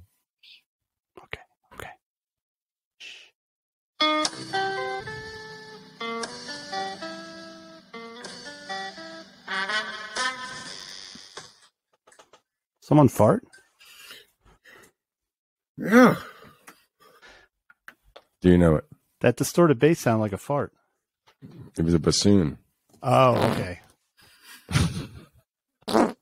Who did it? What the hell? Who's going to get off the elevator first? No.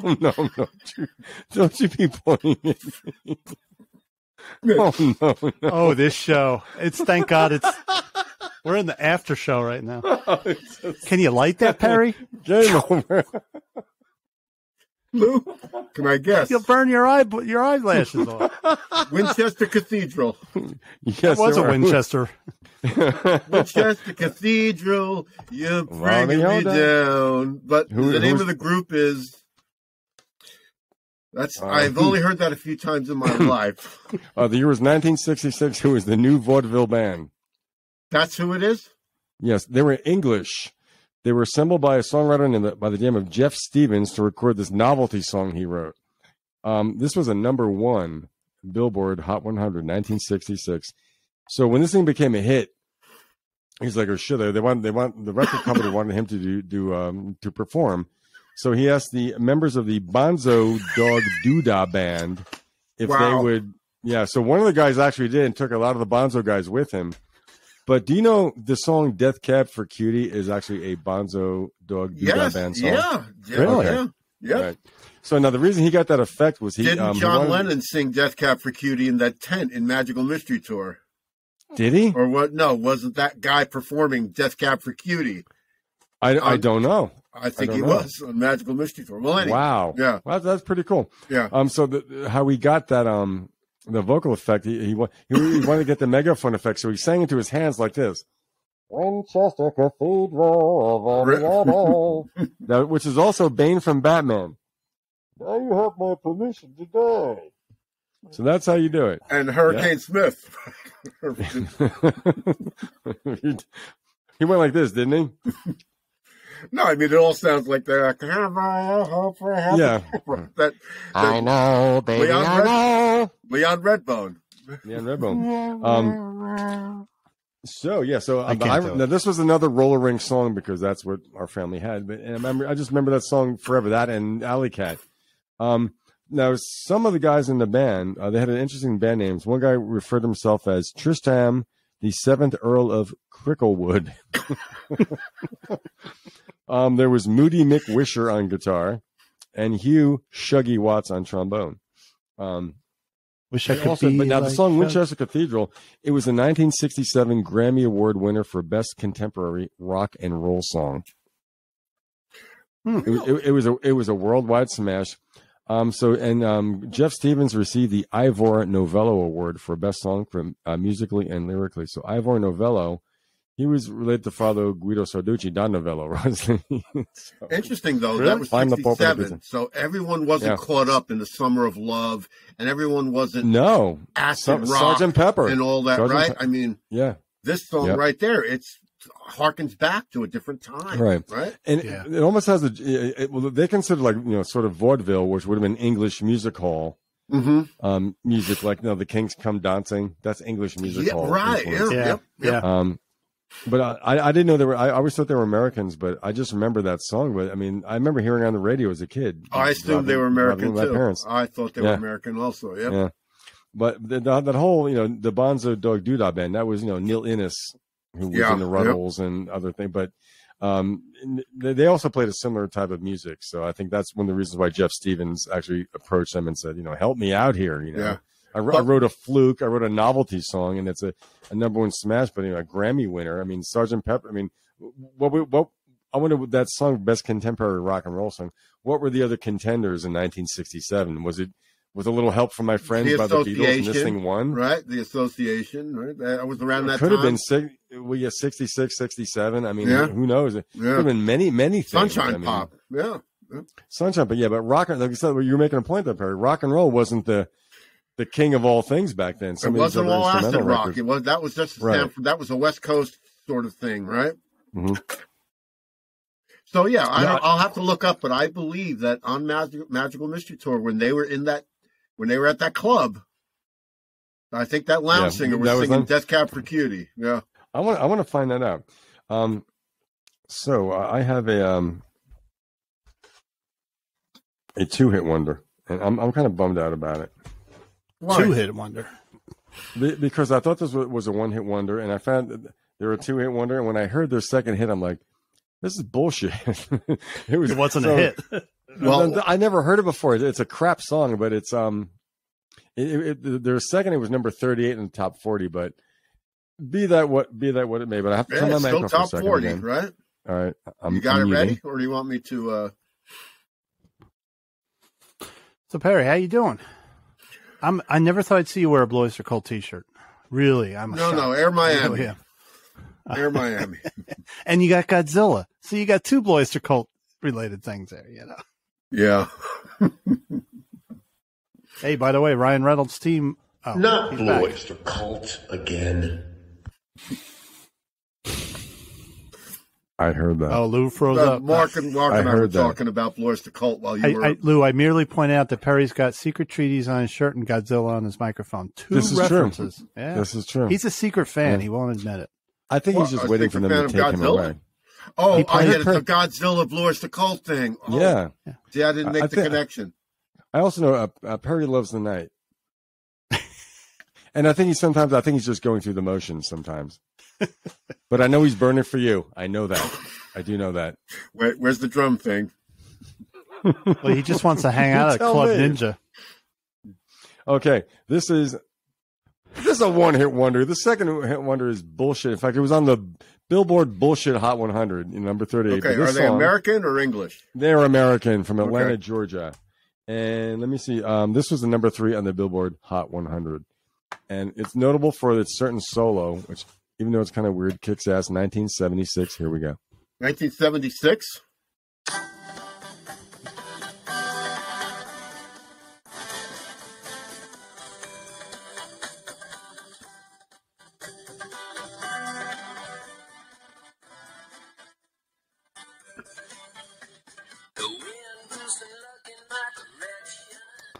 Oh.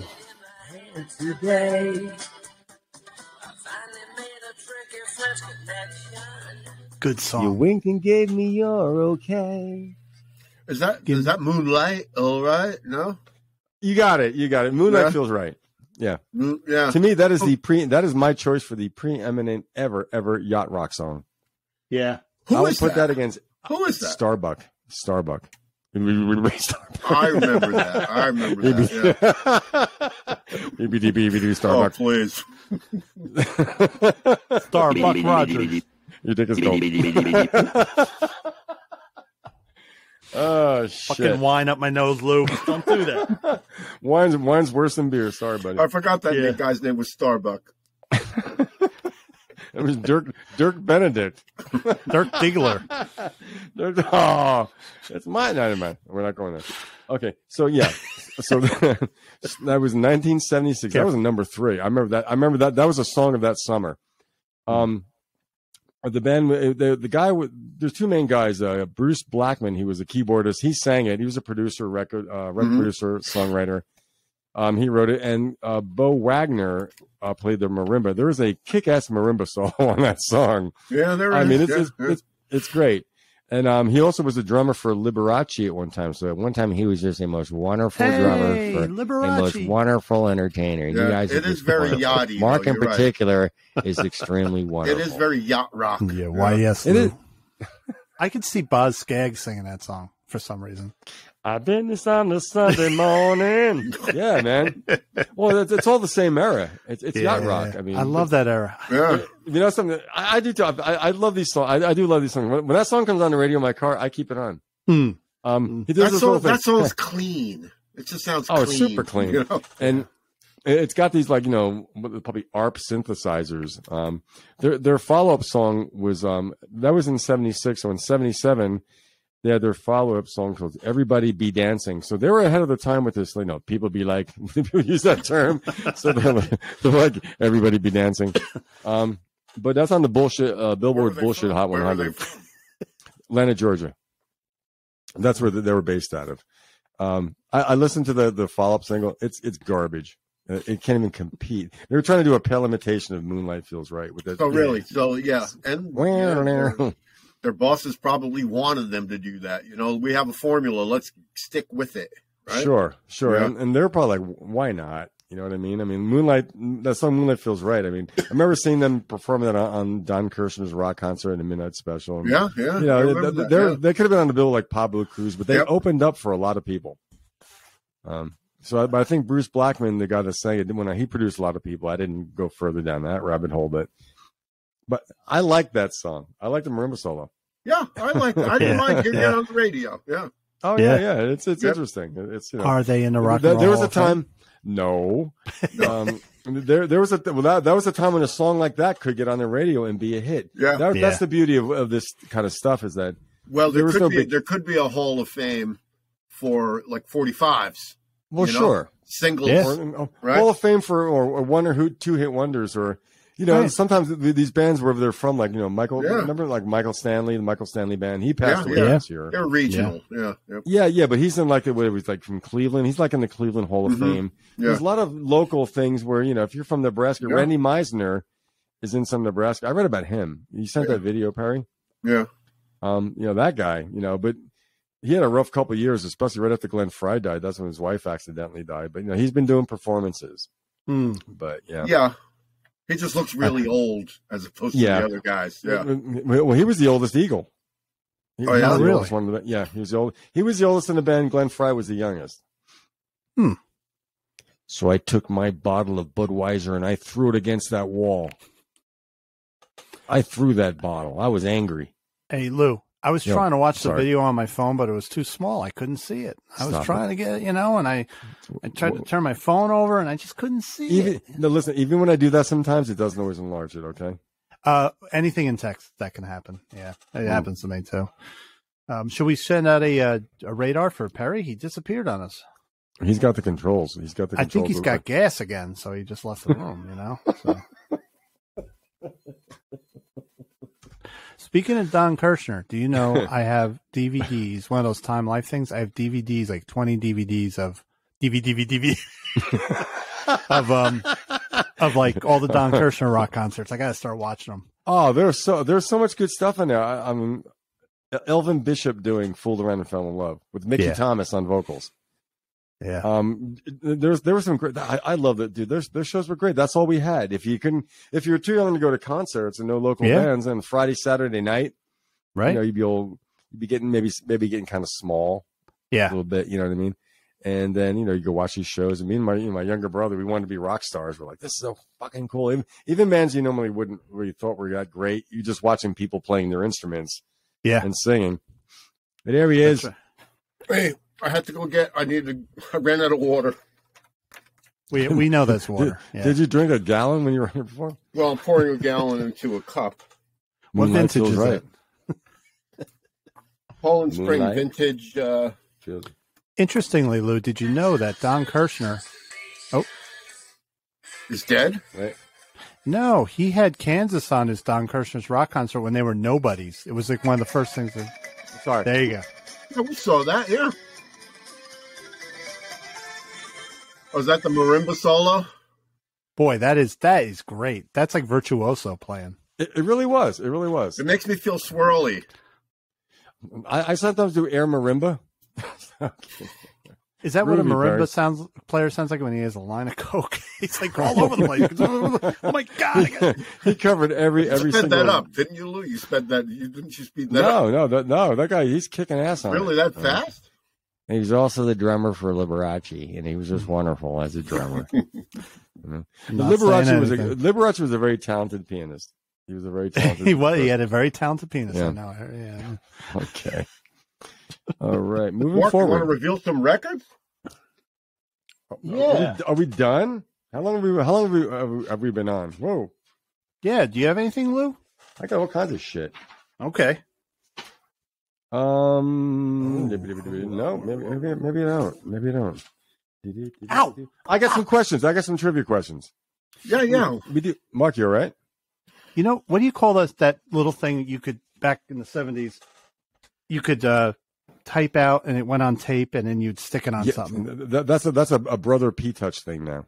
Yeah, well, back in the day, remember it was really thick? A little label says Mark's Laundry. So I just tried to peel this off and it got under my fucking nail. You will confess to any crime now, won't you? You did it, Mark, didn't you?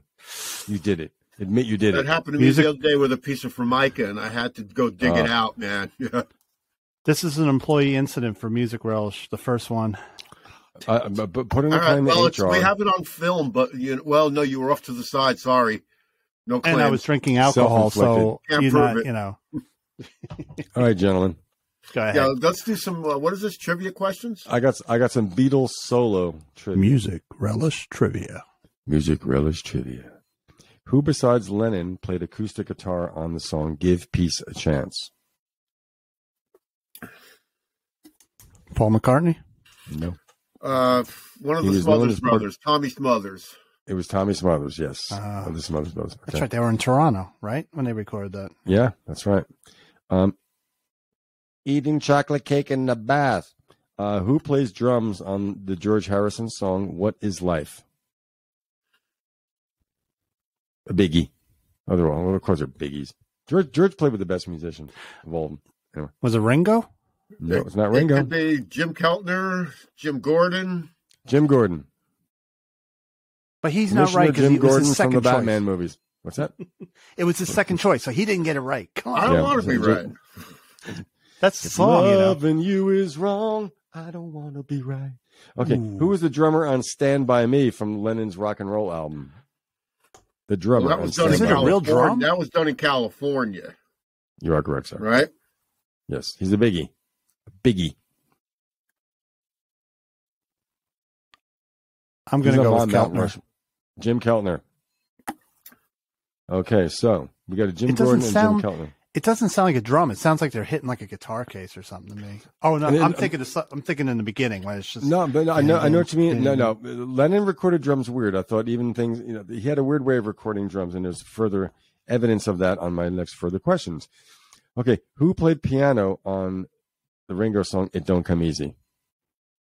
Not normally known as a piano player. He's a guitar player. Oh, so that takes out what I was going to say. I described him. Someone said in our last episodes, I said people described him as a genius on last week's episode. We mentioned him tonight. Did he play guitar with Ringo at all? I don't think so. He wasn't on the Ringo tours. This is from Ringo is one of his first solo albums. I don't know if it's Rotogravure or whatever, but when I saw this, I'm like, okay, he played piano. I didn't know he did. Oh, he's a member of a supergroup, early '70s super group that we even mentioned them tonight, that they're not in the Rock and Roll Hall of Fame, or they shouldn't be in the Rock and Roll Hall of Fame. Someone didn't want them. Mick Taylor. Nope. American Supergroup. A trio. American Supergroup trio. Someone that you mentioned had omissions to the Rock and Roll Hall of Fame. Mark Farner. Grand Funk guy? A guy from Grand Funk? Mark Farner? He said they should not be in the Rock and Roll Hall of Fame. It's a trio. Well known for vocals. Oh, Crosby, Stills. Stephen Stills. Yes, Crosby, Stills, and Nash. Stephen Stills. Stephen Stills played piano on the Don't Come Easy. I beat you, Barry. I beat you. If you guys don't get this, I'm quitting. I will quit on the spot. All right? I'm going to let Perry take it. Who played the flugelhorn on Uncle Albert out of Halsey? The answer is... How am I supposed to know that? The answer is Martin Stamm. 2 M's. Yeah, okay. I was going to say Pat Benatar. No. All right, who's the drummer on John Lennon's Imagine? Alan White? You are correct. Yeah. Of Yes. Yeah, of Yes. Yeah, not the Alan Might Have Loved Me Do. The American version.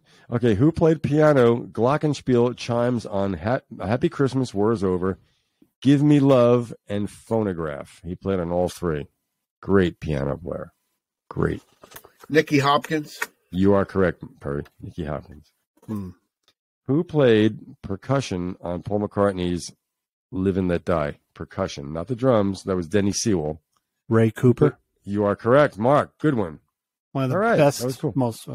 By the way, Perry, the most well-known probably, but as far as percussion and rock and roll, yeah. Ray Cooper. Hey, Perry, you can think of many others, but yeah. Why don't you play some of these? Why don't you play some of these clips? What's the worst that could happen to the show? Come on, let's play some clips of it. You win.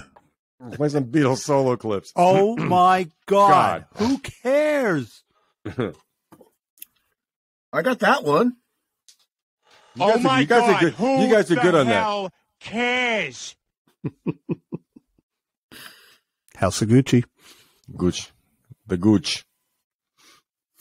Did you get some, Mark? Did you get some albums to reveal? Yeah, I got blood all over. Okay. You mean you're actually bleeding? Yeah, I am. There's blood on the track. Music relish injury. Yeah. Put some ointment on it. I just drink some more wine. Stick your finger in the glass. That's an old joke. What do you put on a sick pig? Ointment? That's right. Sound effect. Okay. Damn, okay, there it is. Okay, I only got a few tonight. A band we talked about, Mott the Hoople. Oh, wow. Mott the Hoople. Whoa. Our friend Sot Mitter said he could have weighed in on Mott the Hoople. Really? You should. I said, well, maybe if you could be on the show one day. We'll send him a link. Well, he can't do it. He's on his phone. He's off the grid. Kind of. That's all I got to say about that. Yeah. I think this was the last album Ian Hunter was on, because it's got the band version of All the Way from Memphis. So they did do that on an album. I thought that was a band. Isn't that an Ian Hunter? I could have sworn that was an Ian Hunter solo hit. I always thought Mott had he might have recorded it, because basically he wrote most of these songs by himself. Apparently he wrote a lot of good songs. Ian Hunter. Yeah. Yep. There's a song in here called Violence, which I really like. He wrote it with Mick Rouse. And then it's a funny song. Ballad of Mott is on this album. I don't know if you ever heard that. No. Ballad of Mott. So there was a Mott. Yeah. And my favorite song title, I'm a Cadillac / El Camino Dolorosa. And the last song is I Wish I Was Your Mother. It's great Ian Hunter stuff. Yeah. He's got a new single out. It was actually pretty poppy. Very nice, right? I liked what I heard. Yeah. He was interviewed on Sirius XM by Jim Ladd the other night. It was a good interview. And apparently Mike Campbell's on it. And who was the other guy? Ringo. And Ringo Starr. Yeah. He can get it. That was the single I mentioned on last week's show. I forgot the name of it. sub reference because I got it right here. Watch out. Martha Hoople, Shropshire. Bed of Roses is the first thing. Yeah, that's it. Bed of Roses. Yep. It goes like this. Bed of Roses. Well, yeah, it's better than the Bon Jovi Bed of Roses. That's Bed of Broccoli. Lay it down in a bed of broccoli. With my General Tso's chicken. Or Sting. And mushroom, on the field toast. of garlic. It goes, sting-a-ding-ding-ding, ding-a-ding-ding-ding. All right, we better get, before Perry farts again, we better get on with this. All right, so there's a guitar player. I don't know if you guys have ever heard of him. He was one of my early influences with acoustic. I had a big blues thing going, acoustic blues. And there's a guy named John Fahey. You ever hear of him? Yes. I have, actually, yeah. This is called Live in Tasmania. Excellent album. He does Waltzing Matilda. Tasmania is actually a place? Yeah. And they have devils there, too. We carry New Zealand out that way. In fact, it's just off the coast of New Zealand, right? All right. No, right. Australia. Is it New Zealand or Australia? I thought it was New Zealand. Well, they all have the same. Okay. They all have the same. It's all the land down under. Yeah. All right. Moving on in Bunda. Okay, post Motorhead. This is a spinoff of Motorhead. They had a guitar player, Eddie Clark, or Fast Eddie Clark. Fast Eddie Clark. I've heard of him. In the early 80s, he had a band called Fastway. That's right. That's right. Who's in that? Look, Lemmy? Remember this? The nice price on all those albums? That's so cool. I like that. No, it's just, Jerry Shirley's on drums from Humble Pie, right? Wasn't he in Humble Pie? I don't know. Really? And don't call me Shirley. But you can call me lately. I don't know anyone else, but yeah, Fast Eddie Clark was good. This had a really good song called Tell Me. It was kind of a moderate hit.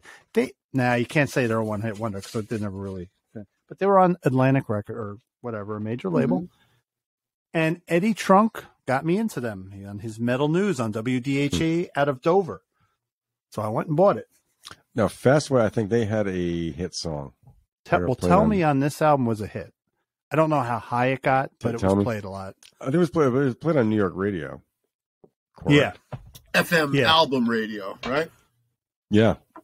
Yeah. It's a good song. Back when that band, if they had a song that a DJ liked, that DJ could play that song and actually make it a hit. You know? Yep. No power anymore. I remember when I went to see my sister in the Northwest, and one of my bucket list was to see Seattle. So she said, "Yeah, we'll drive you up there." And Seattle was everything I wanted it to be. I loved it. The thing is, I said, "Let me put on the local rock station," and it was Q104 of New York. It was the exact same shit. There was nothing unique about it. Wow.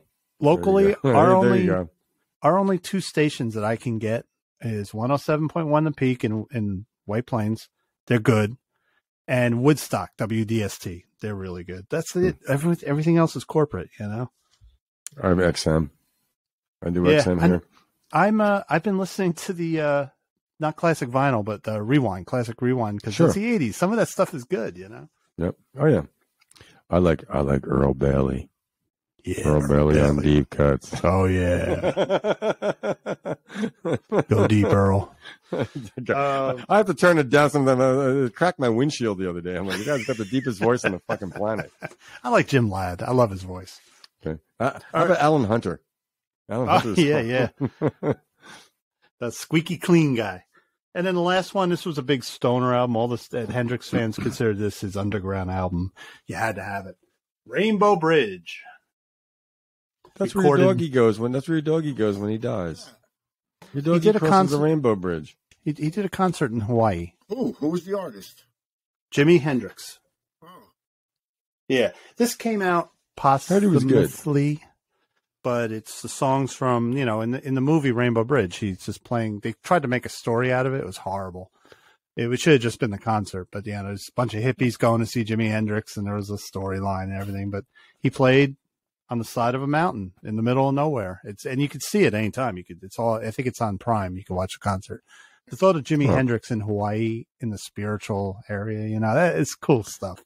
It's a good album. Have you seen the video? Or I've never heard of it. What year was it? 70? He did it. It's around the time he did Angel, so it would have been like right before he died, 70 or 71.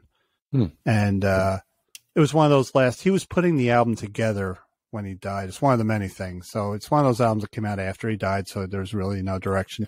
It's since been to record at his own studio. Yeah. It's since been re-released the way that they think he wanted it. They're re-releasing all these old albums, but it's got some really good songs on it. I love the direction he was going in with Buddy Miles. I love that sound. I did more of an R&B sound. You didn't like it? Nope. I like the Band of Gypsies. Yeah. Well, that was disbanded. Then he got Mitch Mitchell back, but he was going in a weird direction. He was the man. Mitch Mitchell was the shit. Well, I think the experience. I don't know. I've heard some Band of Gypsies stuff. I don't think he was his total Jimmy in it. He was rebelling against the stuff. He felt restricted by the experience. He was playing with two white guys too, right? I mean, but ironically, Mitch Mitchell came back, and I think Mitch Mitchell was his drummer when he died. Right? He played with him at the Isle of Wight. I don't know. Yeah, he was. Yeah, so Noel Redding never got back together with. There was some friction there. What else? And that's my albums. Nice. Okay, cool. Martha Hoople. How timely. Wow. Yeah. Exactly. Wait, who produced the Martha Hoople record? Was it Gus Dudgeon? Lou, I knew you were going to ask that. I was reaching for the album. That guy's everywhere. Yeah, that guy was on a lot. Elton John records, right? Elton John. Yeah. Died young too. Produced by Martha Hoople, arranged by Ian Hunter. Wow. Very cool. And this is their most produced by the band. And this is their most glam looking album cover. I mean, they were like late 70s style glam, almost like a heavy metal look. Yeah. That one solo hit I sent you guys, All the Good Ones Are Taken. I remember that from MTV, and I remember thinking, this is a nice song, All of the good ones Ian are Hunter wrote Cleveland Rocks, right? Yep. And didn't he write something else? He wrote another big hit too. All the Way to Memphis. It's a mighty long way down. That's right. Memphis, right? Yeah, that's right. I think this was considered their best album too. I can't think of it at the moment. Yeah. Good album. That's the one album I can listen to pretty much all the way through, not their other stuff. And I didn't like the albums they put out after, or albums after Ian left. Wasn't too pleased with them. Yeah, well, they gave it the old try, right? By the way, honorable mentions: Cleveland Rocks, Dana Carvey show. That was a good show. Drew Carey. Dana Carvey. Drew Carey show. Dana Carvey show was canceled after, it was way ahead of its time. Dana Carvey on network television. Really? Yeah. Never saw it. Look up on YouTube and look for the Dana Carvey show. Steve Carell. Oh, wow. Steve Carell was one of the writers and the cast members, and also the other Steve. Who's the other Steve? Comedic. Steve Carell and the guy, he has a TV show. He's got a nightly show. Stephen Colbert was another person. Yeah. Oh, that guy. Wow. Yeah, they were writers with Dana Carvey and performers on the Dana Carvey show. Strange, man. Really strange. How long did it run for? Stephen Colbert. That's French, bitch. They had people like, at the water cooler or, just talking in German, and they sounded angry, but they weren't. They were talking about, plain things. They sounded very angry. It's Liebedish. I love you. Really odd. Really odd. Yeah, look up the Dana Carvey show on YouTube, and you'll be shocked. Interesting. At how ahead of its time it was. Yeah. Remember in the late 80s and early 90s, everyone was trying to put somebody into a late night show setting, and a lot of them didn't work. I think the worst one was Chevy Chase. Did you ever see his show, his late night show? I saw a clip of it once. He was just bad at it. He's too much of a wise ass to have that kind of a show. Yeah, he's a dick. Yeah, and his thing is he had a piano next to his desk, so he looked like David Letterman at a desk, but then he had the piano. So when they went to commercial, he'd start playing the piano. I'm like, hey, shut up. Yeah. Wow. Yeah, knowing that he's a dick made it hard to watch, because you knew he was just not being cool with anybody. But in those days too, it got petty. Where if you were on Leno, you didn't do Letterman. Right. I remember David Letterman had a morning show. Really? Probably the early 80s, late 70s, I saw a couple of 80s. clips of that. Yeah. Yep. Yeah. I mean, I remember seeing him doing stand up on the rock shows because they had comedians too, and he was okay. I don't remember anything he did, but I remember seeing him on the morning show, and that didn't work. I thought it was a good show. It didn't work, but then went on late night. That was my late night show forever. Oh, that was the best. Andy Breckman was one of his riders. It was on what 12. It was on 12:30, wasn't it? It was on after the Tonight Show. Yeah. Anyone that came to school the next day, like kids come in and say, "Did you see Eddie Van Halen and David Letterman?" And I said, "No, but I know you got 2 hours of sleep because one of his writers was Andy Breckman, who wrote the movie Sergeant Bilko with Steve Martin in it. Okay. And he created Monk, the television show too. Oh wow! Oh, wow. Andy Breckman, and he has a weekly radio show on 91.1 WFMU. It's called 7 Second Delay. It's every week. It's just they just do comedy stuff, They take phone calls from the bits. Just funny guy. Yep. Cool. WFMU out of Jersey City, I think, right? Yeah, out of wherever it's from. Yeah. It used to be Uppsala College, I think, way back. Up yours. It's not a college station though. It's just an independent, non-commercial. They don't take any corporate sponsors like some of the other stations. Right. Well, of course. Do. Yeah. The listeners, if you go to the WFMU homepage, if you go to their lookup search, look up Leo Kennedy and the Sharks, and you will find Perry and I on some songs. Immortalized self-promotion. Well, let's immortalized for infinity. I don't have the closing theme. It's a great moment, guys. Mark. What's that? I don't have the closing theme. I guess we're done. To load it up. Well, I have some themes that we could close out with. Well, like what about you want some help? Like time music.